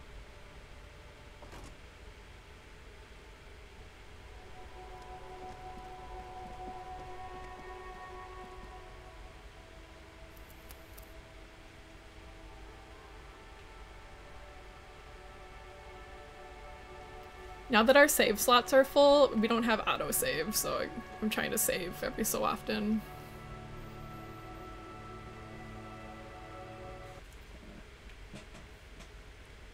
Look at all these people. Hey, man. It's great to see you again, officer. My wife can't wait to thank you. Go on, talk to her. Okay. Hey, girl. Oh, sweetie, I don't even know how to thank you for finding my husband and helping him out. I hope we haven't been too much trouble for you. Just doing my job, ma'am. Here, I want to give you a small token of my gratitude. It's a tie, Mexican origin. The pin is an antique, quite special. The little silvery knob holding the tie together feels warm in your hand. It's in the shape of an avian skull with 8 eyes. You never told me you'd seen the Phasmid. Oh, you don't want to hear about some old woman's ramblings. Ramblings? Nonsense. Your description of the Phasmid is the most precise I've ever heard. But darling, I didn't even get the size of it right. You were a child, my dear. Really. It's extraordinary what you were able to describe. Now go on. Tell our friend about it. He's proven his interest in the field. Reflexively, the lieutenant read his familiar notebook. Well, it was summer. I was building a racing track out of sand on the beach near a tall stand of reeds. Quite a tall one. Many times my height, I remember. When, all of a sudden... What happened? I looked up, and one of the reeds moved. Not like a plant, but like a living thing. It stood up and looked at me. Its body unfolded like some antique toy. I'd never seen anything like it. The reeds turned into a creature. I didn't know this can happen, so I reached my arm and touched the thing. It felt just like a stalk of reed, but it moved, swaying, towering above me. After a while, 20 seconds, a minute maybe, left. Went into the reeds. Did you follow it? I tried, but I was only a child. There was mud and high water. I couldn't see it anymore. I was just standing there knee-deep in mud, looking around me. Where did you go? Don't go. Then what? I ran back home to my grandmother and asked her if reeds could walk, and told her they were looking at me. Of course, she just laughed at me, but I knew what I'd seen. For years, it was a story I told at parties when I wanted to impress boys. That sort of thing. Of course, most people just took it as a strange, amusing anecdote. So did I, honestly. But then I met Morel. We were on a date. Can you imagine? She tells me a story, and it's the most detailed report of the Insulindian phasmid I've ever heard. The sounds. She told me it hissed. It did, yes. Like reeds in a gust of wind. The way it moved, the colour, how some of its limbs were white, like marble. It matched perfectly with what I know from other accounts. It was amazing. How to pick up chicks, or how to pick up dudes, I guess. Find a cryptid, tell it at parties, tell it on your date. You'll never know what you're gonna get. If it weren't for Lena, I might have given up hope years ago. It's no exaggeration to say that she restored my faith in my profession. You were on a date? Our first, yes. The old woman looks at her husband tenderly. The glance is tender, yes, but tempered by something else. A thought she can't express, even to him. Interesting. Its limbs are white? Not all of them. There is some white coloration reported, along with beige, where the camouflage ends. How big was it? It's hard to say how big things are when you're quite small yourself. To me, it seemed to be taller than I was then, but that's probably not the case. Kim, what do you think of this? I thought it was a wonderful storyline. He closes his notes and gives her a simple smile. But I don't believe it. A child left unattended on a warm day. Children make up stories and then end up believing them. Thank you for sharing this with me. I'm not going to tell her she imagined it. I believe her! You're welcome, sweetie. I do appreciate the chance to relive it whenever I get one. It was just such an impossibly sunshiny day. So warm. And she could get up and walk right into the reeds on her own. Into the mud. Anyway.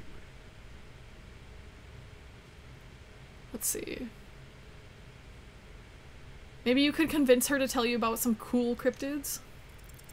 There's really no point in manipulating anyone. She'd be only too pleased to tell you about her work. Go on and ask. Hey Lena, I'd like to hear about some of the cryptids you've studied. Could you tell me just about a couple of them? Oh, I'd be delighted. Truth be told, I could really use the company too. One cryptid, not a couple. One. Oh, This God. won't turn into some kind of cryptid extravaganza. Kim, you're so boring! Okay, Kim, just one little cryptid, promise. He nods and assumes a waiting posture. Cryptids, cryptids. Let's hear about all the interesting cryptids. Ooh, tough choice there.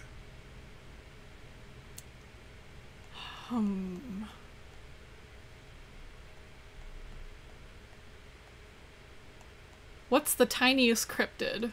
Cryobacter catlensis. Cryobacter catlensis? Yes, a unicellular bacterium that was discovered in one of the northernmost points of Kotla on the Boreal Plateau by renowned geologist Caitlin Mijanou some 70 years ago. What's so special about it?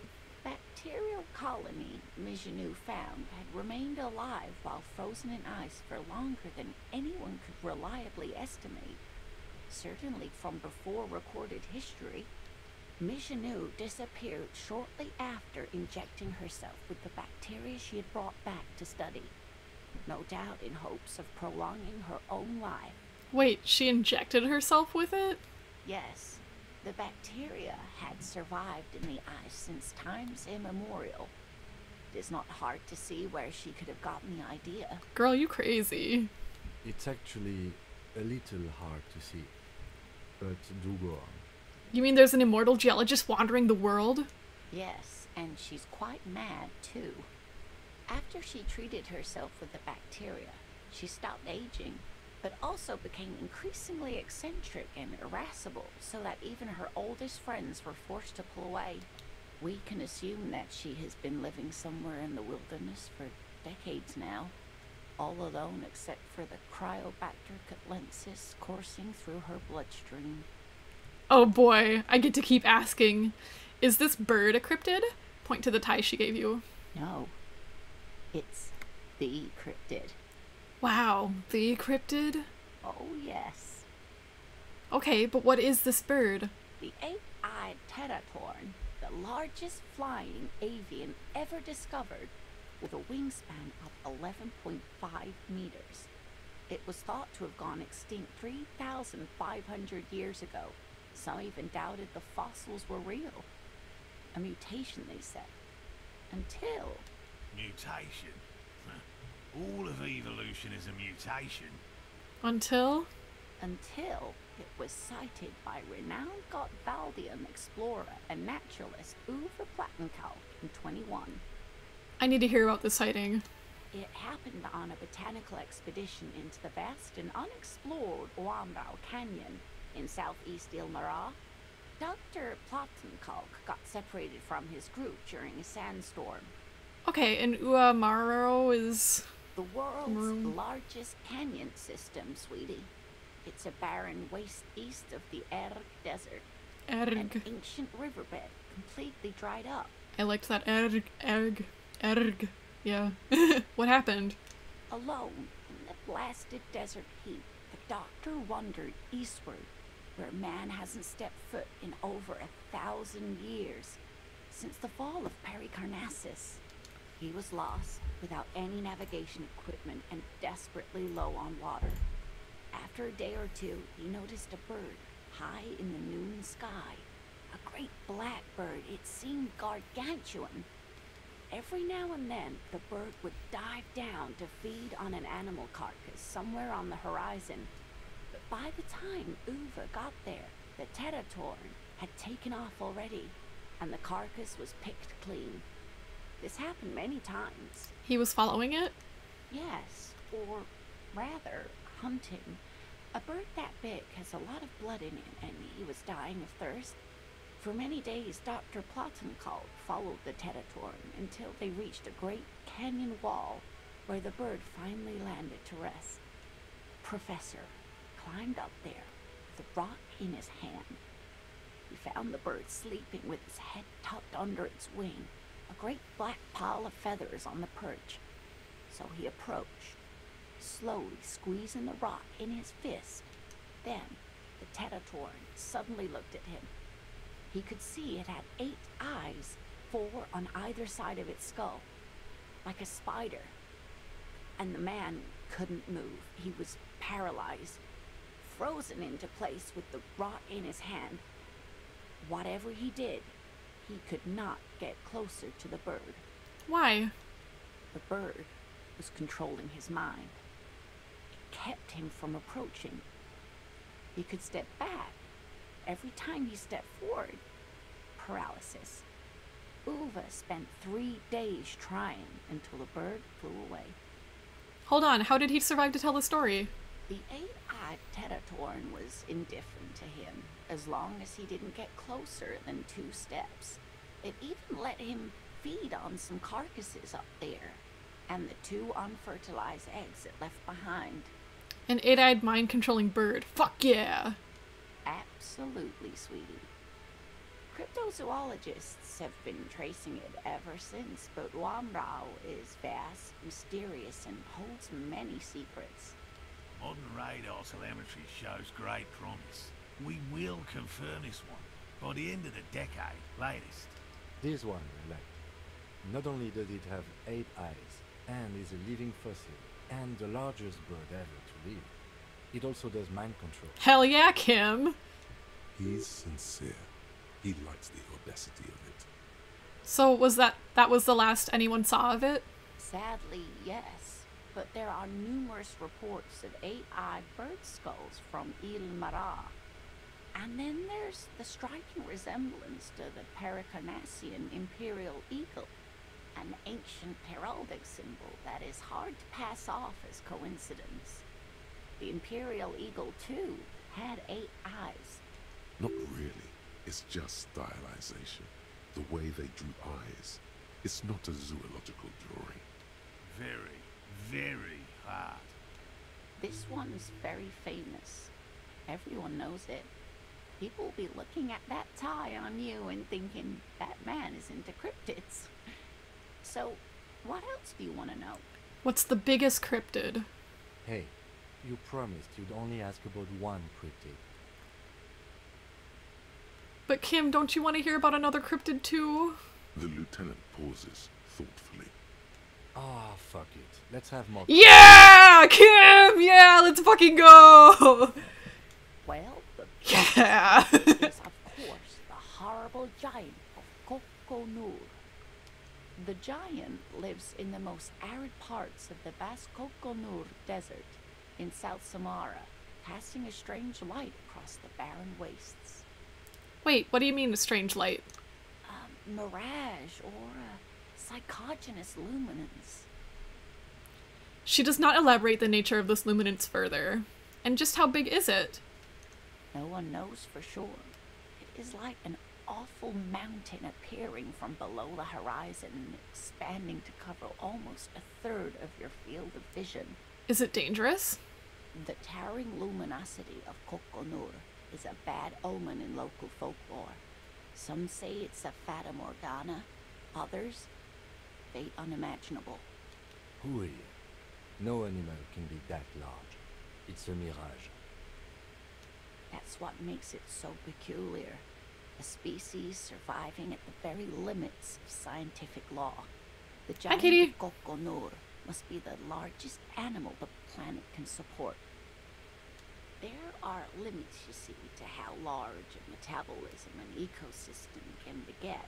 Some say a gravity anomaly below the Kokonur desert might allow the creature to grow to these gargantuan sizes. We're learning about cryptids. I'm having a great time. Kim said we could only ask about one, but then he said it's okay, we can ask about more. Great. This is great shit. You need more. Hell yeah. Gravity anomaly. Digging it. Digging this parascientific stuff right here. What's the most dangerous cryptid? The gnome of Jeroma. The gnome of Jeroma? That doesn't sound too bad. Oh, it is. None of his victims survived. Grieving relatives never even found their bodies because the gnome's venom dissolved organic tissue. Yeah, he's totally into it. He's not into it. I think he's just humoring me. He's letting me have a little field day. What did this cryptid look like? It was reportedly a small creature with webbed fingers and a protruding forehead and a gangly little thing. Quite scary to look at. A couple of campers found it when it was already dying. They heard an odd wailing in the woods and followed the sound. They were scared and wrapped it in tarpaulin to suffocate it. It still took the gnome of Jeroma an entire day to die. If the body of the creature was found, why aren't there detailed illustrations of it in science textbooks, confirming the existence of this very little species? Yeah, I could be crashing my police car into things. This is great. Alas, the first scientist who got his hands on the creature's corpse put it in a jar of formaldehyde, thinking that would detoxify the gnome's venom. Instead, all the venom leaked out of the creature's teeth and into the surrounding liquid, dissolving the creature itself. A poetic end, perhaps, but a real loss for science. Is that a cryptid on this pen you gave me? Take out the pen she gave you. Yes, it's the kind green ape, half war story, half undiscovered species in the genus Homo. War story? Yes, it was reported by soldiers in South Safra during the war. The kind green ape would visit bunkers during the night, healing wounded soldiers with its saliva. Wow, with its saliva? Yes, it has amazing healing qualities. Some soldiers reported growing back limbs, regaining their sight. And there was something about an undiscovered subspecies of man? Indeed, there is. It's our closest relative among the cryptids. Same taxonomic family, different genus. Which is to say, the kind green ape is a species with which we share a common ancestor, and that evolved parallel to our own. Just like your partners.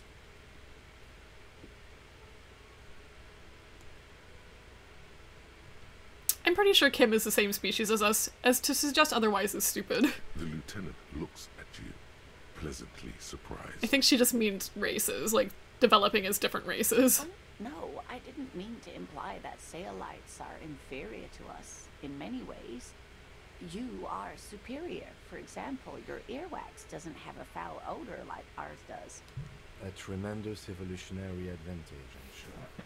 But perhaps we've had enough speculative biology for today. Are there any invisible cryptids? What an interesting question. And the answer is yes, there are.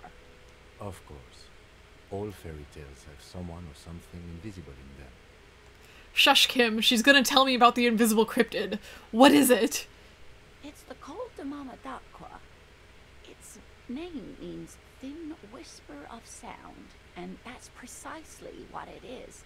Self-replicating sound waves, invisible and intangible. The Col de Mama is very afraid of us, which makes it incredibly difficult to track. What does it, sound like? Like nothing. It's such a high-pitched sound that us humans can't hear it, nor can other animals. It could be ringing right outside your window and you wouldn't even know it. Could be anywhere. Everywhere, even. Like the thing in the church? Fine, I'll buy it. How can an animal be a sound? Many scientists have asked the same question. Some have claimed that it isn't itself a sound, but a tiny corpuscle that emits sound waves. But there's no evidence to support this theory. Whoops. Could it be here? Look around. Right now? It could be. As I said, it could be everywhere. And we wouldn't know any better. It could be ringing all the days of our lives and nights. What evidence is there of this animal being a sound? Plenty. It's the evidence that led to its discovery. In the 20s, a group of Areopagi ornithologists, that is, scientists who study birds, were trying out a new recording technology for capturing sounds outside the range of human hearing. When playing back recordings they had made in the foothills of the Ea mountain range, they noticed certain anomalies, patterns that seemed random at first, but on closer examination were consistent with the waveforms of songbirds. Just nod eagerly. The scientists soon discovered they could track and even predict what appeared to be feeding, mating, and migration patterns based on sound waves in a strictly delimited range of ultrasonic frequencies, even higher than those of the highest pitched bat calls. They realized that they had discovered a new species and called it the Col de Mamadaqua, after the Paracanassian name for the voice of God, which is said to be very silent. Wow. They grew quite obsessed with these little birds. Even though they couldn't see them, they could distinguish among individual birds and even began to name some of them. Name them? Sequester, Time, Joscan. Those are but some of the Mamadaqua they followed individually. Why is the Mamadaqua so afraid of us? That is a sad story.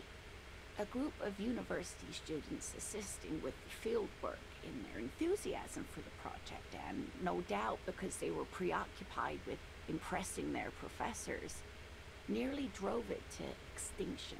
Extinction? They tried to communicate with it and had no other means but sound. So they started sending out sound waves at frequencies they thought might match the Mamadaqwas. And what happens when a sound wave meets another sound wave of the same frequency, dear? I don't know. Well, dear, they cancel each other out.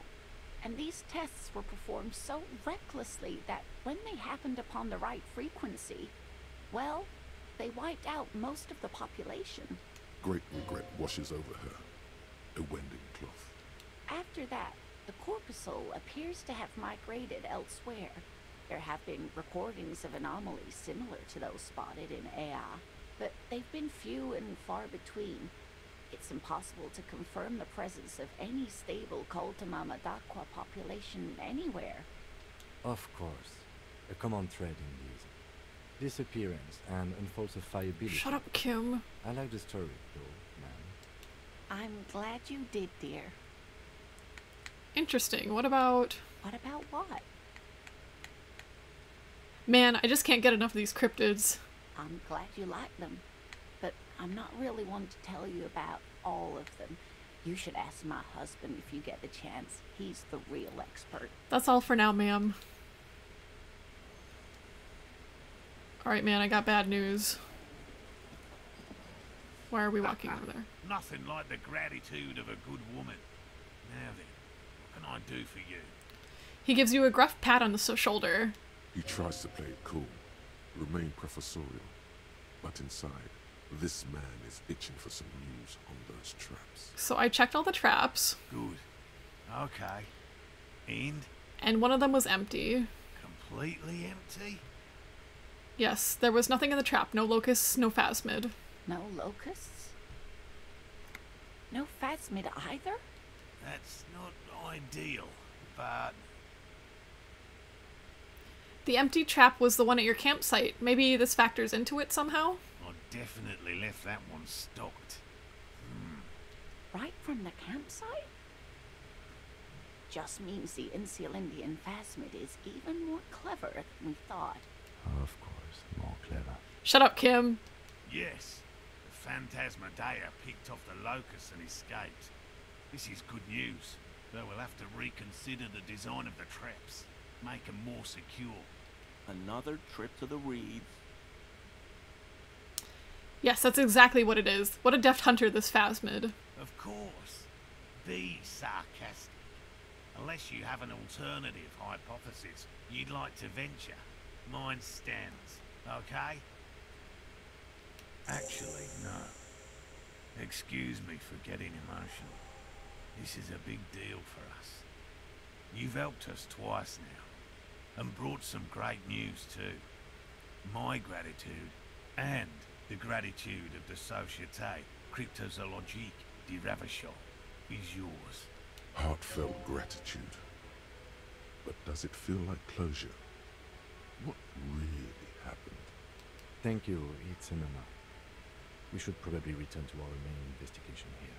This has been refreshing, but... Helping cryptozoologists isn't really a priority for our organization, is it? The lieutenant looks out the window, impatiently. Damn it, Lieutenant. Have you no intellectual curiosity? Oh, we save in here. I'll get going.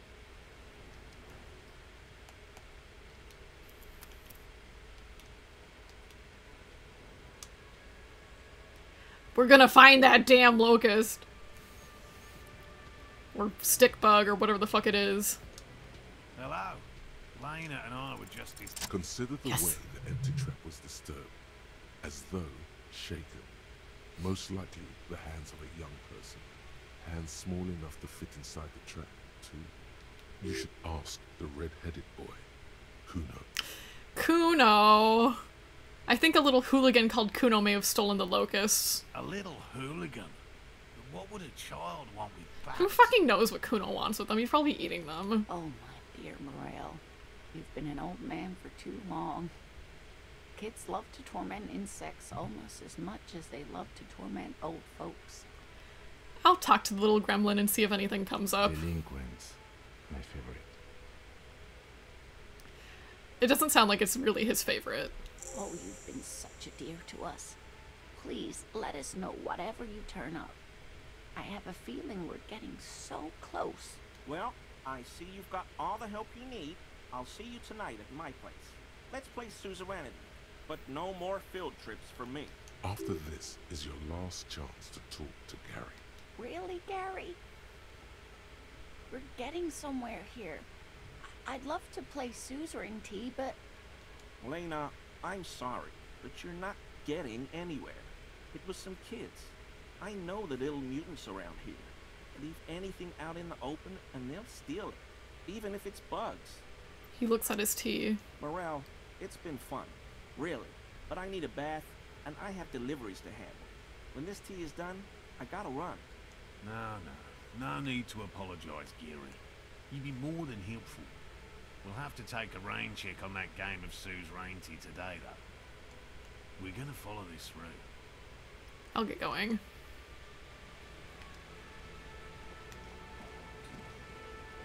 Is that you, Gary? Always a pleasure to see an officer of the... I mean, officers. Okay. I don't like you, Gary. Kuno! You little shit, you're fucking with the investigation. You wee bastard.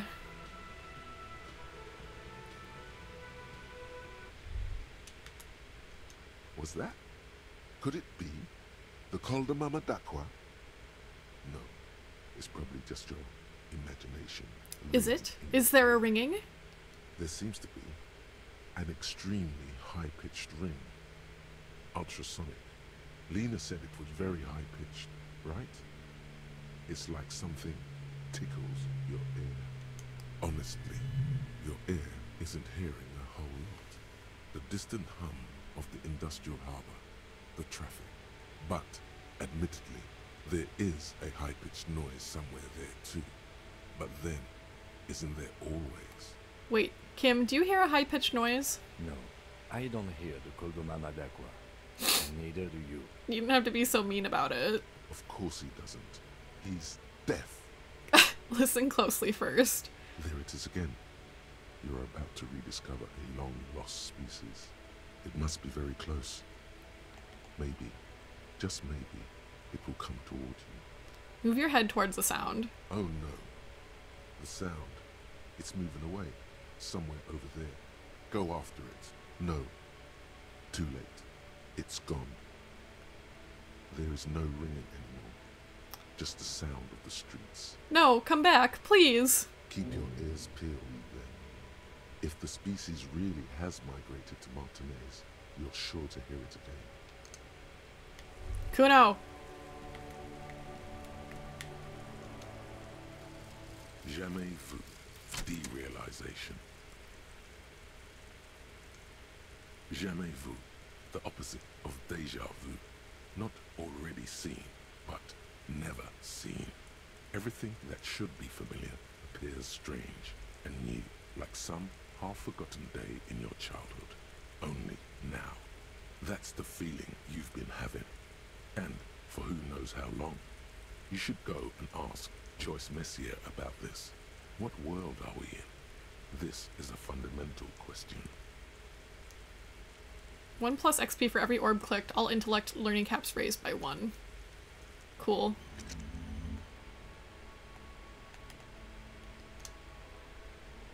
How many points do I have? I got 3.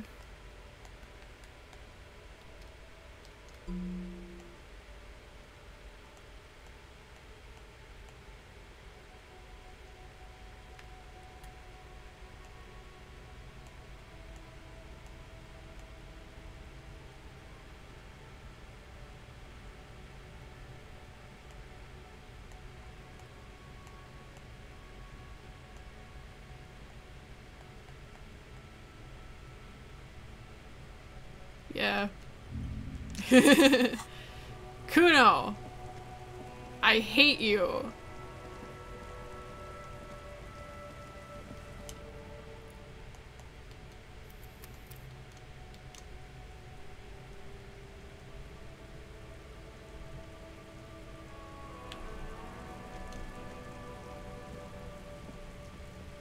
Kuno's like Kuno's dad? Kuno doesn't give a fuck about anything. You wouldn't happen to know anything about missing locusts. No, Kuno doesn't give a fuck about bugs. So he knows locusts are bugs. Oh my god, I told you that shit is lame! Shut up, see. Now they're gonna take you to lame prison! She sounds like she's about to cry, out of disappointment at Kuno's newfound lameness. Now hold on, no one is lame here. Just tell me what happened. Deny everything, Kuno. You need to lawyer up. She's right. Kuno's not gonna say anything without his lawyer present. There's definitely something going on here. Remember his pig's head shack? You should check it out. Okay. Kuno doesn't fuck. Shut the fuck up, Kuno. Go in your shack.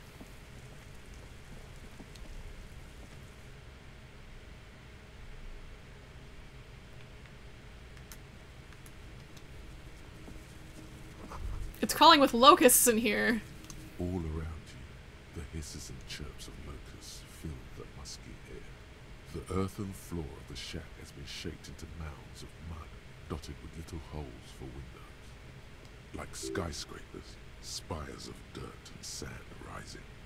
Accommodations for their insectoid inhabitants. Well, detective, it appears you've solved the case. The lieutenant looks around, writes something in his notebook, and turns to you.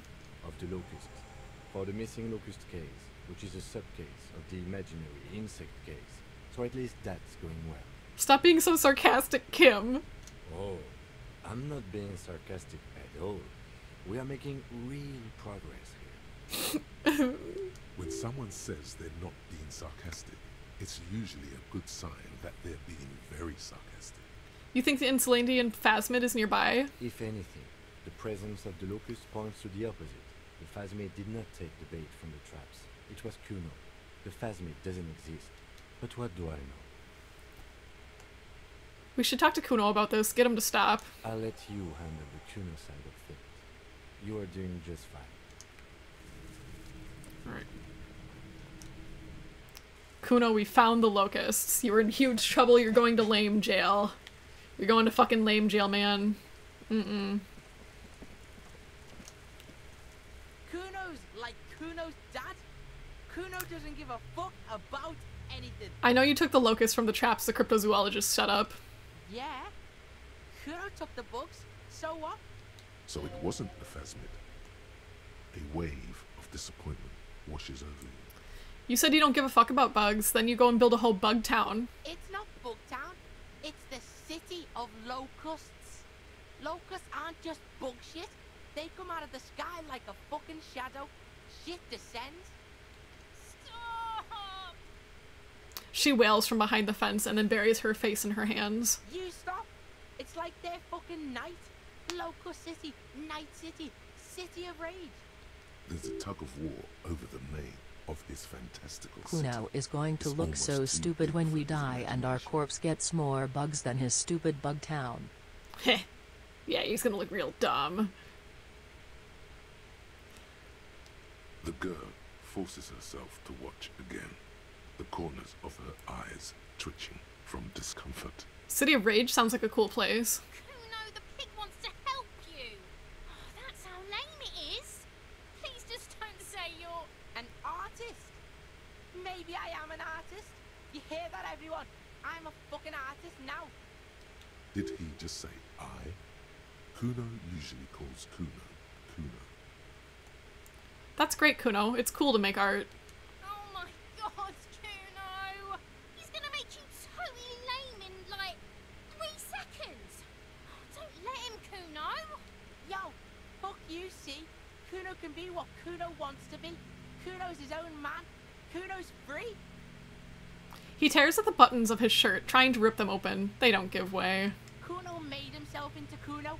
Kuno can make himself into anything. Kuno can make himself into a pig if he wants. Kuno can make himself into a... Kuno doesn't give a shit. Don't make yourself into a pig, Kuno. You'll have to take me away. A leaden silence fills the yard. In it, you hear snow melting, dripping from the eaves. Someone closing a window. That depends on the choices you make, young lady. Without a word, she disappears entirely behind the fence. For once, the boy is lost for words. He turns completely red now, with splotches of white beginning to appear across his face. Use this momentary confusion to take control of the situation. I need you to stop taking the locusts from the trap. The cryptozoologists are trying to find something very important. Those locusts are bait. I don't give a shit. I don't need the locusts anyway. Shit is all lame now. C was right. The girl's face appears again, above the fence, just long enough to make eye contact with Kuno. She doesn't know whether to be glad because Kuno is finally convinced of the lameness, or more worried because of his continued use of the first person singular. Kuno is Kuno, not I. Okay, now that that's settled, I better be off. The fuck are they trying to catch anyway? With the traps? The Insulandian phasmid. He mutters to himself. He recognizes the name. Wait, you know what the Insulandian phasmid is? Bitches think Kuno doesn't know shit. The fuck out of here. Kuno's tired of this shit. There's silence between the two children. They're not saying anything to each other, nor looking in each other's direction. Thanks, Kuno. What's this? This trash container is locked. The sliding lid has a padlock that says, "Whirling in rags." There's something in there, not necessarily connected to the case, but still. Why am I looking at you, trash container? You're just a trash container. Well, it is a container. Maybe you're prioritizing it. Lieutenant, what do you think could be in here? Trash, food waste from the cafeteria. They lock these containers to keep the derelicts from flocking in. Could be evidence too. Yes, I feel like there's something in there. What do you mean, feel? It's extrasensory perception. Whatever is in there holds special significance. I agree. We should get someone from the remote viewers division here. He's being sarcastic. Do not ask what the remote viewers division is.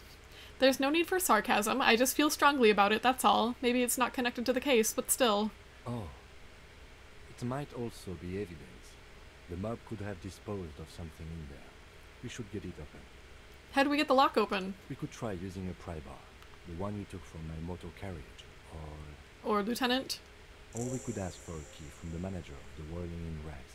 He probably has one. Okay. Yeah, I guess I just never found the container. Kuno's gonna have a fucking heart attack. How do I get up there to that lady? I want to talk to that lady, but I never figured out how to get up there. Hello, Whirling in Rags manager. Do you like me now that I've given you a new bird? Hmm? You friends with Velvet? Yes. Hey, was there something you needed? Well, well. Bringing him that new bird sure made a difference in his attitude. Is the trash container out back yours? Mine? No, it belongs to the Whirling in Rags. Thank you for clearing that up. Why do you keep the container locked? Why? To keep the hobos and drunks out. That's why. And the neighbors too. They put their trash there and they don't pay for the garbage company. I thought as much. And are you the only party with access to the trash container? Well, yes. Us and the garbage disposal company. It seems a little callous, doesn't it? Something stirs in me. I wonder what this feeling is. Prod at him and find out. We need those keys. What do you need them for? To dig through the trash, duh. It concerns the case. Please cooperate. Just bring them back once you're done, please. Hold on, I think I hear the sound of a cat. Venus? Okay. Goodbye. Maybe it has the secret to this door. Oh, what's this? The cook isn't here. Stealing.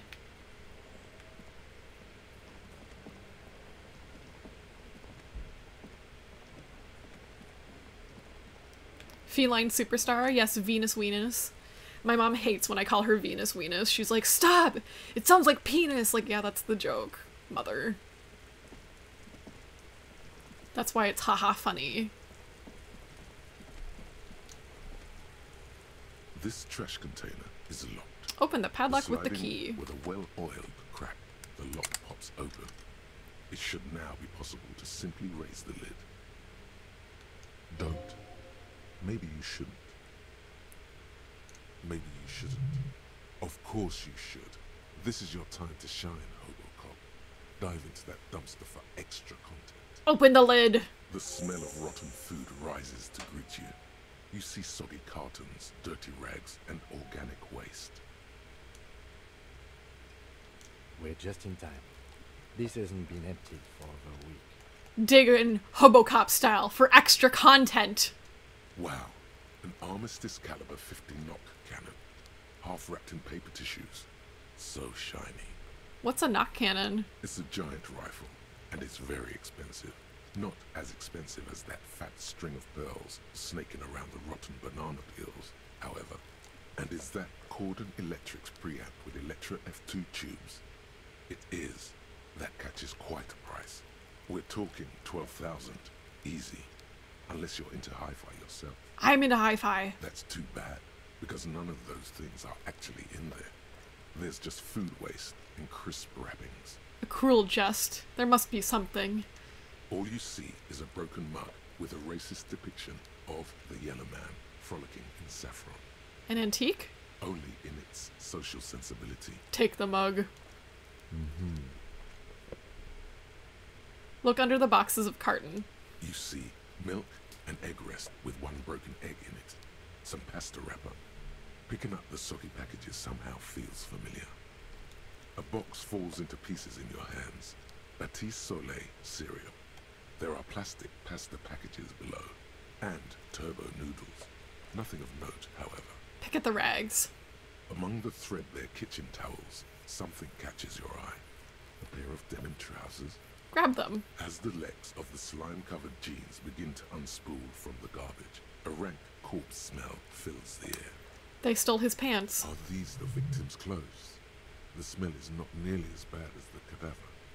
These clothes could not have been in contact with the deceased for more than 2 days after his death. Cadaver inodor is faint. If these belong to the deceased, they were removed when he was still in the early stages of decay. Drop them in here, officer. Bag the trousers. Guitar mark blue jeans. Pockets empty. Or empty. He wore them with a belt, too. A white belt. The loops appear stretched, but He looks into the container. the belt is missing. That's it. Do you see anything else in there? I have another bag here. Something slimy catches your eye. Reach for it. A drab, long-sleeved shirt, olive-colored, appears from the food waste, dripping with pus. Bag the shirt.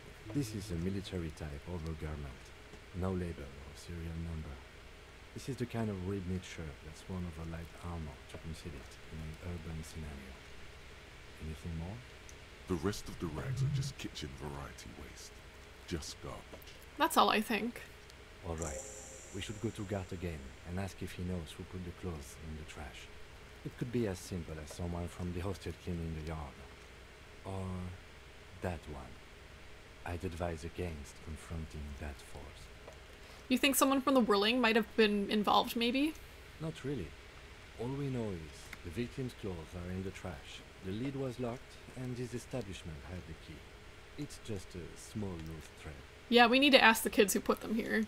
The fuck's he on about? Kids? You hear that, Kuno? He thinks you're an infant or something. See? Okay. The lieutenant nods, then looks back into the trash container. Search the food waste. It's just organic waste, cold and slimy on your hands. Apple and potato peels, mostly. Unidentified sludge, and the occasional chicken bone thrown in for good measure. But hey, nothing. It's nothing.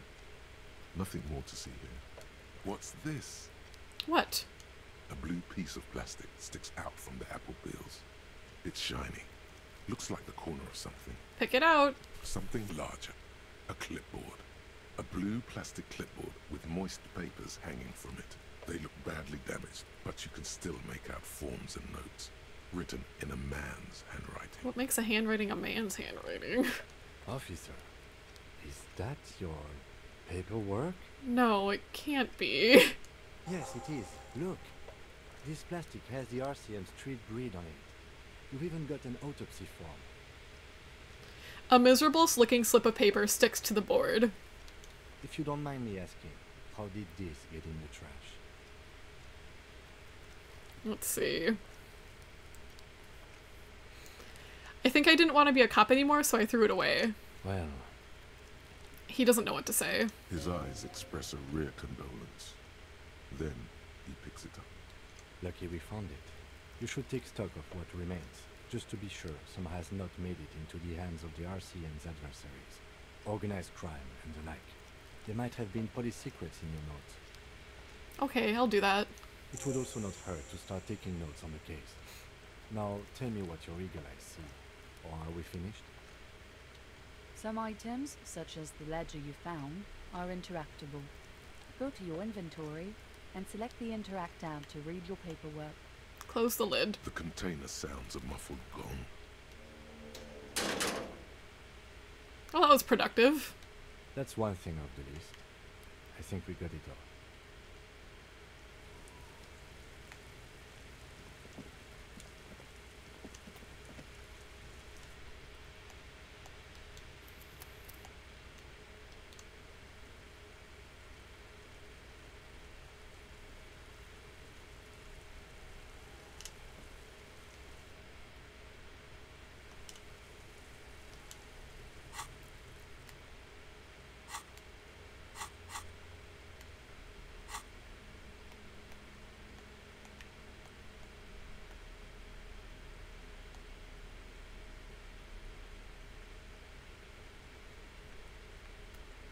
Let's see. It's the ledger you found in the trash. A pitiful cabbage of white and yellow papers hanging from plastic board, barely held together by a metal clip. This sad display is made complete by the faint smell of urinal cleaner. God damn it. Anything else? There's a piece of toilet paper, or is it cleaning tissue? No, it's toilet paper, desperately sticking to the back of the blue plastic clipboard. It's a metaphor for you.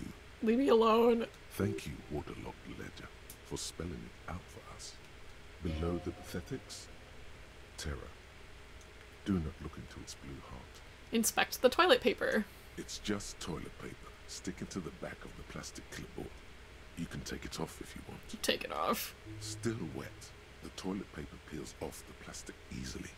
All you have to do is shake it off with your finger and voila! The ledger now looks marginally better. Inspect the clip. An aluminium block runs the width of the board, biting down on the paperwork. Its crocodile teeth are the only thing keeping the papers together. A regular pencil, the tip worn down to nothing, has been attached to the clip. Run your fingers across the aluminum. The surface is interrupted by a silvery sticker. It's rectangular, sparkling with iridescence. You don't know how you didn't notice it before. Looks like an official mark, made to be low visibility outside the right circumstances. Lieutenant, is this one of those hologram watermarks you mentioned? Point to the sticker. What? Yes, halogen watermark used for adding information to RCM property. Interesting. What kind of information? It depends. Aside from an anti-counterfeiting stamp, mine has my station number and address. The information varies by date of issue. How many years you've been on the force, he's thinking. It'll have that. How can I... God damn it. How can I read it? Any capable light with the right wavelength will do. Like, for example... All RCM vehicles have headlights designed to reveal halogen watermarks. Mine too. This means you can read the watermarks if you just turn the lights on. That's all. Thank you. Okay. He returns to his neatly kept notes. While a bunch of sodden papers sag from the clipboard in your hand, it's a sorry sight. Browse the white papers. They're not exactly white. They're yellowed in patches by sunlight and alcohol, and covered in dense blue handwriting. Ink escapes into watercolor patterns, reaching its tendrils across entire pages. The paper itself is checkered, with faint red lines, forming short paragraphs. Once in a while, there's a red stamp that exclaims, "Case files, commit to paper." The case files themselves are plenty. You count more than 100 sodden, crumpled up, earmarked pages falling apart in your hands. They appear to be sufficiently organized and extremely dense, if mostly illegible. What is in there? What are they about?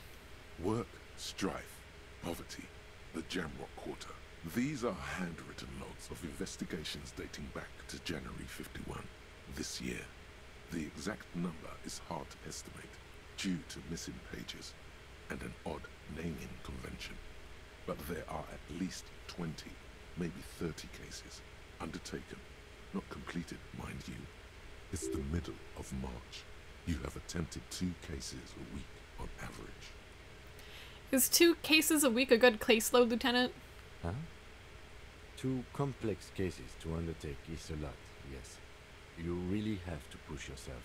I would not suggest it, lest you start making mistakes. 2 cases a week appears to have been my load, Lieutenant. I'm not sure I completed them, though. 2? That's a lot. I didn't mean to say you are making mistakes, by the way. It was presumptuous of me. I burned out all right. That's okay. We all do, sooner or later. Like a fan of gills, the checkered papers dry in your hand. The handwriting is extremely dense, if mostly illegible. There was a mention of a naming convention here? Yes, it appears you employ a, shall we say, robust yet literary system. Each investigation has its case number written on the margins. Yet, still more tellingly, most are accompanied by a name. A title, one might say even. One that draws inspiration from snoop fiction and vespertine cop show staples. Oh my, and they're written in capital letters, too. Yes, all caps. One is called The Next World Mural. Another, The Square Bullet Hole Murders. Another yet, The Unsolvable Case. More? Others appear more light-hearted. The guys on a couch in an unexpected location, and the murder at the hookah parlor. Even the rare article-free collapsing tenement. Murder features prominently throughout. It's going to take an effort to piece these case files together, but it can be done. Once Kim. you're done inspecting them up close. Kim, my cases appear to employ some kind of naming convention. You mean the alphanumeric? Officer, precinct, time of arrival at the scene? No, I mean a non-numeric one, with titles. Oh, you mean the titular? Yes, well, so do I. In our defense, almost everyone in the RCM does. Why is that? It's a holdover from the early days of the RCM, right after the revolution, when the organization had little idea how to do things. It persists in an unofficial capacity. Officers use these titles to refer to their work among themselves. I seem to have named a case The Square Bullet Hole Murders. Again, in your defense, I seem to have named one The Man with the Hole in His Head. That was a real person. His death was real. Still, I named it that, to amuse myself. I pray his loved ones never find out. What happened to him? Rail spiked through the head. He died. It was a workplace accident. Count the pages. I have to open an official case. Is there room? There is, for precisely one more. 15 pages near the end remain untouched by the damage. The checkered grid forms a structure of passages, breaking the case into subtasks to accomplish. Commit to paper, using the pen Lena gave you. The tasks you've completed flow out of the kind green ape pen in a brash freehand similar to the rest of the letters. The wording comes easily. It's almost robotically simple, a language developed for mental rigor and simplicity. Inspect the victim's body. Get the body down. Interview the cafeteria manager. It's not exactly poetry, but poetry would be out of place. Cross out the ones you've already finished. A satisfying slash sounds across the paper. You're done, it seems to say. And you, and you. Things to be done, and things already done. The composition of reality. This is an extremely useful tool for a detective of the citizens' militia. Now all that remains is to name the case. Lieutenant, have you by any chance named our case? No, actually. Any ideas? The Hanged Man. Great. That's great. That's actually what I was thinking too. The Hanged Man. Good, strong name. We have a very good name for the case now. Thank you, Kim. I'm going to start calling it the Hanged Man. It's good we sorted this out. I'm done inspecting these. Close the case files. You don't exactly close them, so much as distance yourself from the smelly papers. They're a little Oh, further that's from Bella. I your can hear nose Bella now. yelling. Okay, we're gonna put this away for now. I'm tired. Bella, shut the fuck up. Bella, come here. Gonna save. And we're gonna look for somebody to raid. Let's see here. Da, da, da, da, da, da, da, da.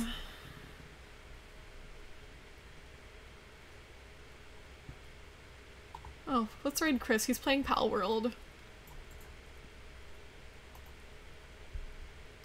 Alright, team. Thank you for joining me. I do appreciate it, and I'll see you next time. Bye-bye!